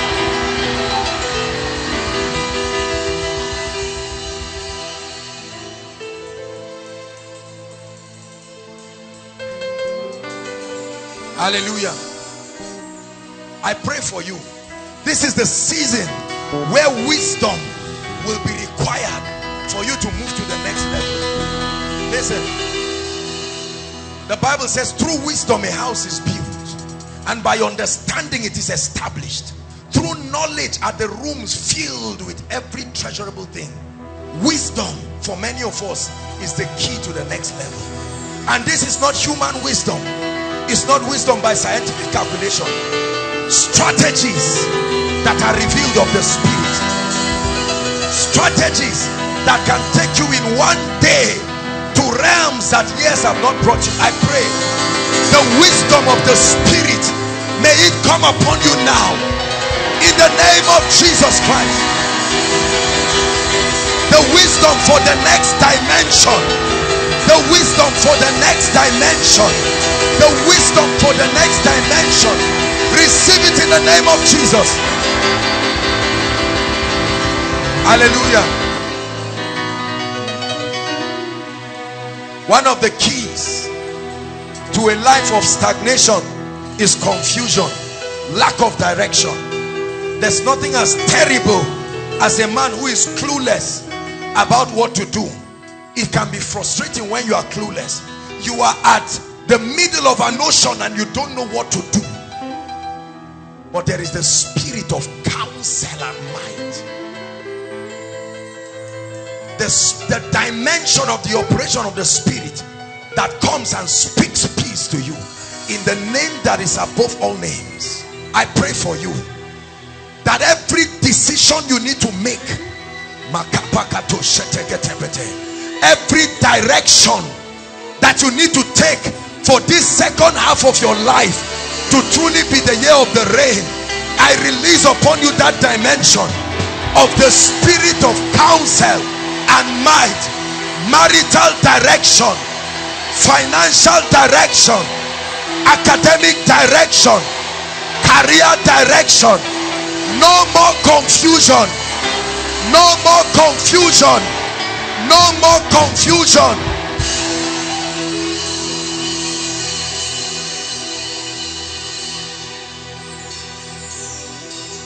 Hallelujah. I pray for you. Part of the keys to stepping into the blessings of the Lord is the ability for your eyes to see opportunities. Hagar, listen, Hagar was in a place, it was a desert, but there was water. Her eyes could not see it. But when the angel of the Lord appeared unto her Suddenly she saw water. I pray you have been passing what can bless you and you have not been seeing it. In this month of May, the anointing that opens the eyes of men to opportunities that can bless you, I release it upon you now. I release it upon you now. Where men see obstacles, may you see opportunities. Where men see stumbling blocks, may you see stepping stones. In the name of Jesus. The Bible says God has not given us the spirit of fear. Fear has kept many people from moving forward. Fear of everything. Fear of death. Fear of failure. Fear of taking action. Fear of moving. Even when God says move, you say I'm afraid. Start that business, I'm afraid. Take a step to marry, I'm afraid. Do this, I'm afraid. Move on further, I'm afraid. I pray for you in the name of Jesus. Every manifestation of fear, every manifestation of fear that has kept your ego on the line, that will not allow you soil your hand in destiny to make progress, that keeps you from being afraid, every manifestation of fear that gives you a feeling of being embarrassed to take a step, I curse that fear now. I curse that fear now. I curse that fear now. When they got to the Red Sea, they were afraid. And when Moses went before the Lord, he said, tell the people to move forward. The signs don't go before you, they follow you. You will have to take a step as a sign that you trust God. Take the step and die taking it. Let it be that it was God that killed you. There is no man that took a step in the name of the Lord that did not return with a testimony. For some may trust in horses, others may trust in chariots, but for us, we trust in the name of the Lord. And everything we do in the name of the Lord, he said, whatsoever you do in word and in deed, do it in the name of the Lord. I pray for you again. Fear has stopped millionaire businesses from starting up. Fear has stopped people from applying in places, high places. They think they are not qualified. Fear has stopped many of us. Fear has stopped you from starting the building project. Who said you are too young? So long as God gives you the signal. There are some of us, all of us are adults in our house, but our parents cannot boast of even a simple bungalow because of fear. You have 10,000. Go and buy a trip of sand and pour it on the ground and leave it there. Tell the devil I'm coming. Look, let me tell you, you will never break through in life till you take the attitude of, if I perish, I perish. I pray the boldness, the audacity, the strength, the audacity to ride through without exhaustion, to ride through without fear. I release it upon you right now. I release it upon you right now.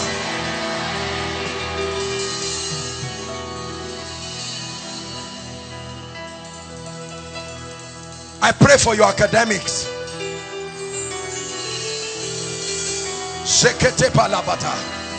The 10 times better anointing.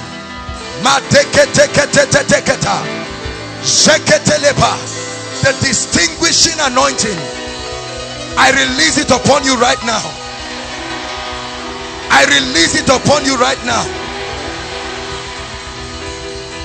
Listen, anyone here or any family here that the devil is eyeing for death, that is saying you will not see the next month or the end of this year, I declare by the mystery of the blood, the last card, the hallmark of God's victory, I judge the manifestation of death over your life.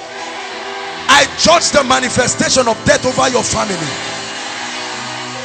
You will travel out and come back safe. No armed robber will get you on the road. No terrorist will attack you on the road. When others say there is a casting down, it will never be your testimony. For you, it will be that there is a lifting up. In the name of Jesus, I pray over your finances. The grace to pay the price now and to pay the price early for a glorious financial future, I release it. Every spirit of laziness, every spirit of carelessness, every spirit of lukewarmness, every inertia, every reluctance to begin to take appropriate financial decisions, especially for the brothers, I curse it to its root now in the name of Jesus Christ. I pray for those trusting God for a miracle job. I tell you the truth, when the hand of the Lord is upon you, there will be a door that is open. Some of you are standing in for yourself and some for your loved ones. I pray in the name that is above all names, may God give them supernatural jobs. Jobs that they will be proud of. In the name of Jesus. And Jabez was more honorable than his brethren. It's one thing to be rich, it's one thing to be blessed, but it's another thing to be honored. Honor is not something that money can buy. I pray for you, that mantle of honor that makes you distinguished and rewarded everywhere you go, I release it upon you right now. Your superiors will honor you. Your contemporaries will honor you. Your subordinates will honor you. Even your enemies will honor you.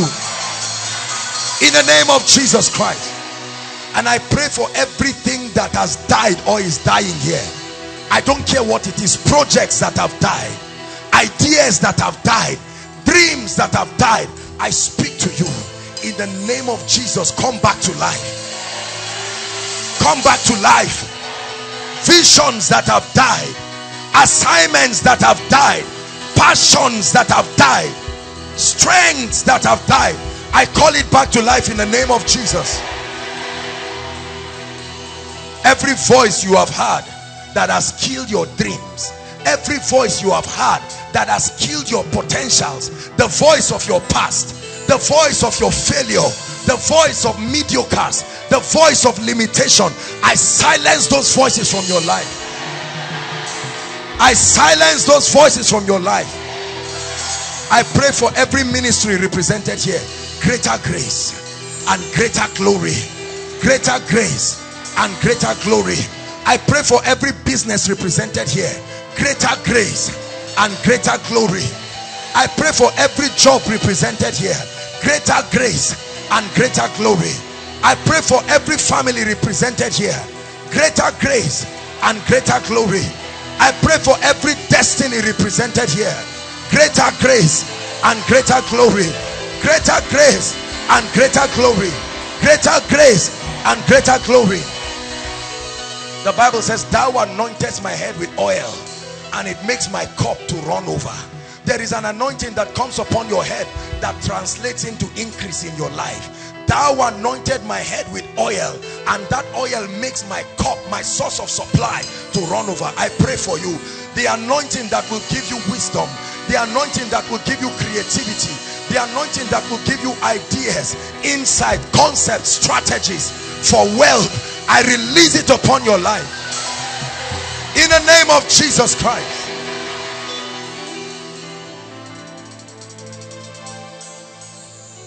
And I pray for you in the name that is above all names. Every habit, every issue, every challenge, every weight on your life that is eating up your Christian integrity, that is eating up your walk with God. You love God, but there are weights in your life that keep drawing you back to the way of sin. I pray for you. The hand of the Lord lifts you out of that nonsense. The grace of God picks you out of that limitation. Grace to say no to every appearance of evil. Grace to say no to everything that is ungodly. In the name of Jesus Christ. I pray a special prayer for our brothers. I curse in your life the spirit of irresponsibility. One more time. I curse from your life and your vicinity every spirit that refuses you from rising as a man that you are. That entitlement mentality that makes you think someone else is responsible for your success. I curse that mindset in the name of Jesus.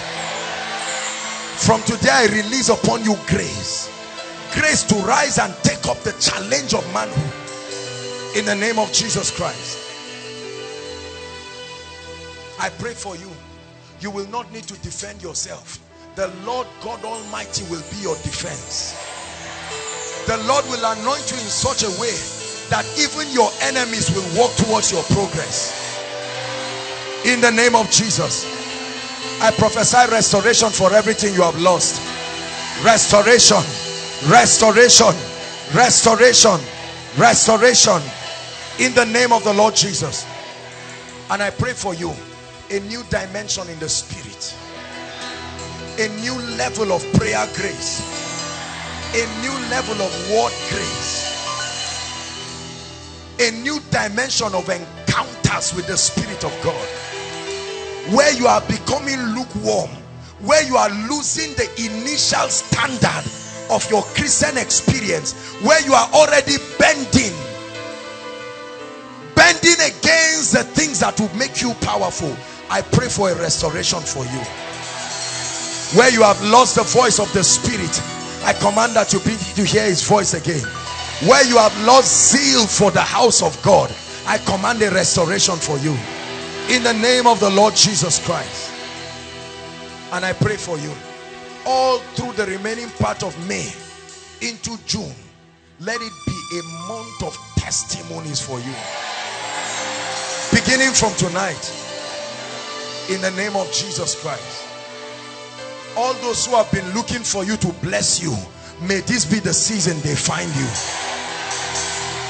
All those who have received instructions from God to hold your hands and lift you up with no strings attached, but have not been able to find you, I pray. Listen, listen. Samuel had already been ordained.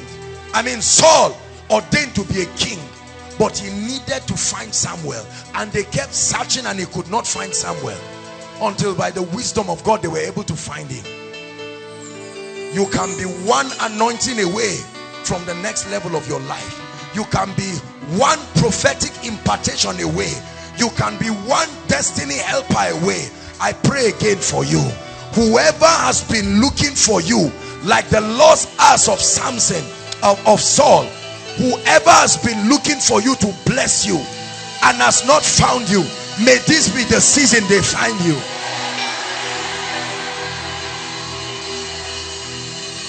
In the name of Jesus Christ. And finally, I pray for you. Nothing will rob your joy this month.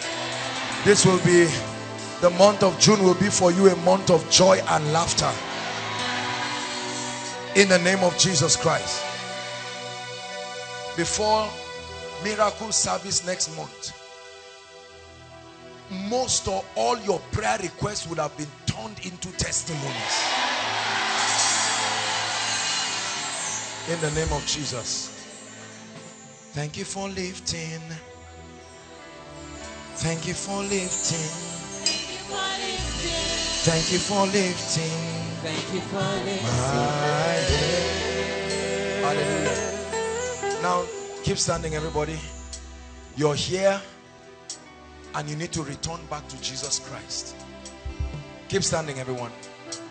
You've heard the word of the Lord and you know that you need to make it right with Jesus. Maybe this is the first time you are running to Jesus genuinely to commit your life to him. Or you've once given your life to Jesus and you've seen that you are derailing and you need to make it right tonight. We will not end this meeting without giving you an opportunity to make Jesus Lord of your life or rededicate your life. Wherever you are, make your way to the front right now. We have 1 minute for this. God bless you. God bless you as you come. God bless you as you come. Don't wait for anybody to be the first to come. Make your way. God bless you. God bless you. They are coming inside and outside. Celebrate them, koinonia. God bless you as you come.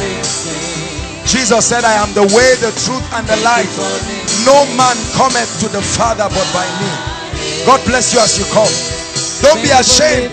He will give you a new beginning, and he will supply grace that you will go higher and higher, higher and higher. Keep coming. Young and old, keep coming. Run to Jesus. Keep coming in the name of the Lord Jesus. Don't sit back.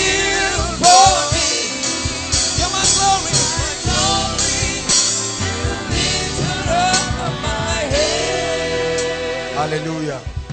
Hallelujah. Thank you so much for coming to make a decision for Jesus. Just raise your right hand and repeat after me, consciously and from the depth of your heart. You're not reciting a poem. This is a confession that brings salvation unto you. Say after me, Lord Jesus, I believe in you. Hello. Scriptures exhort us from the book of Proverbs. It says, my son, attend to my sayings. Incline thy ears to my words.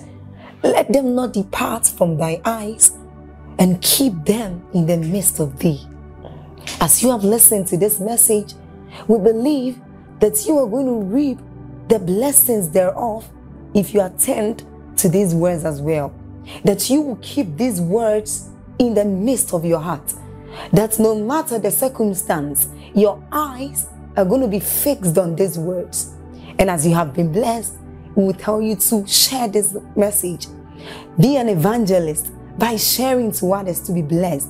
And then subscribe to this channel for us, because we have loads of videos, we have loads of content that is going to make you blessed, that is going to set you on course, that is going to set you ablaze. And don't forget to like for us. Thank you.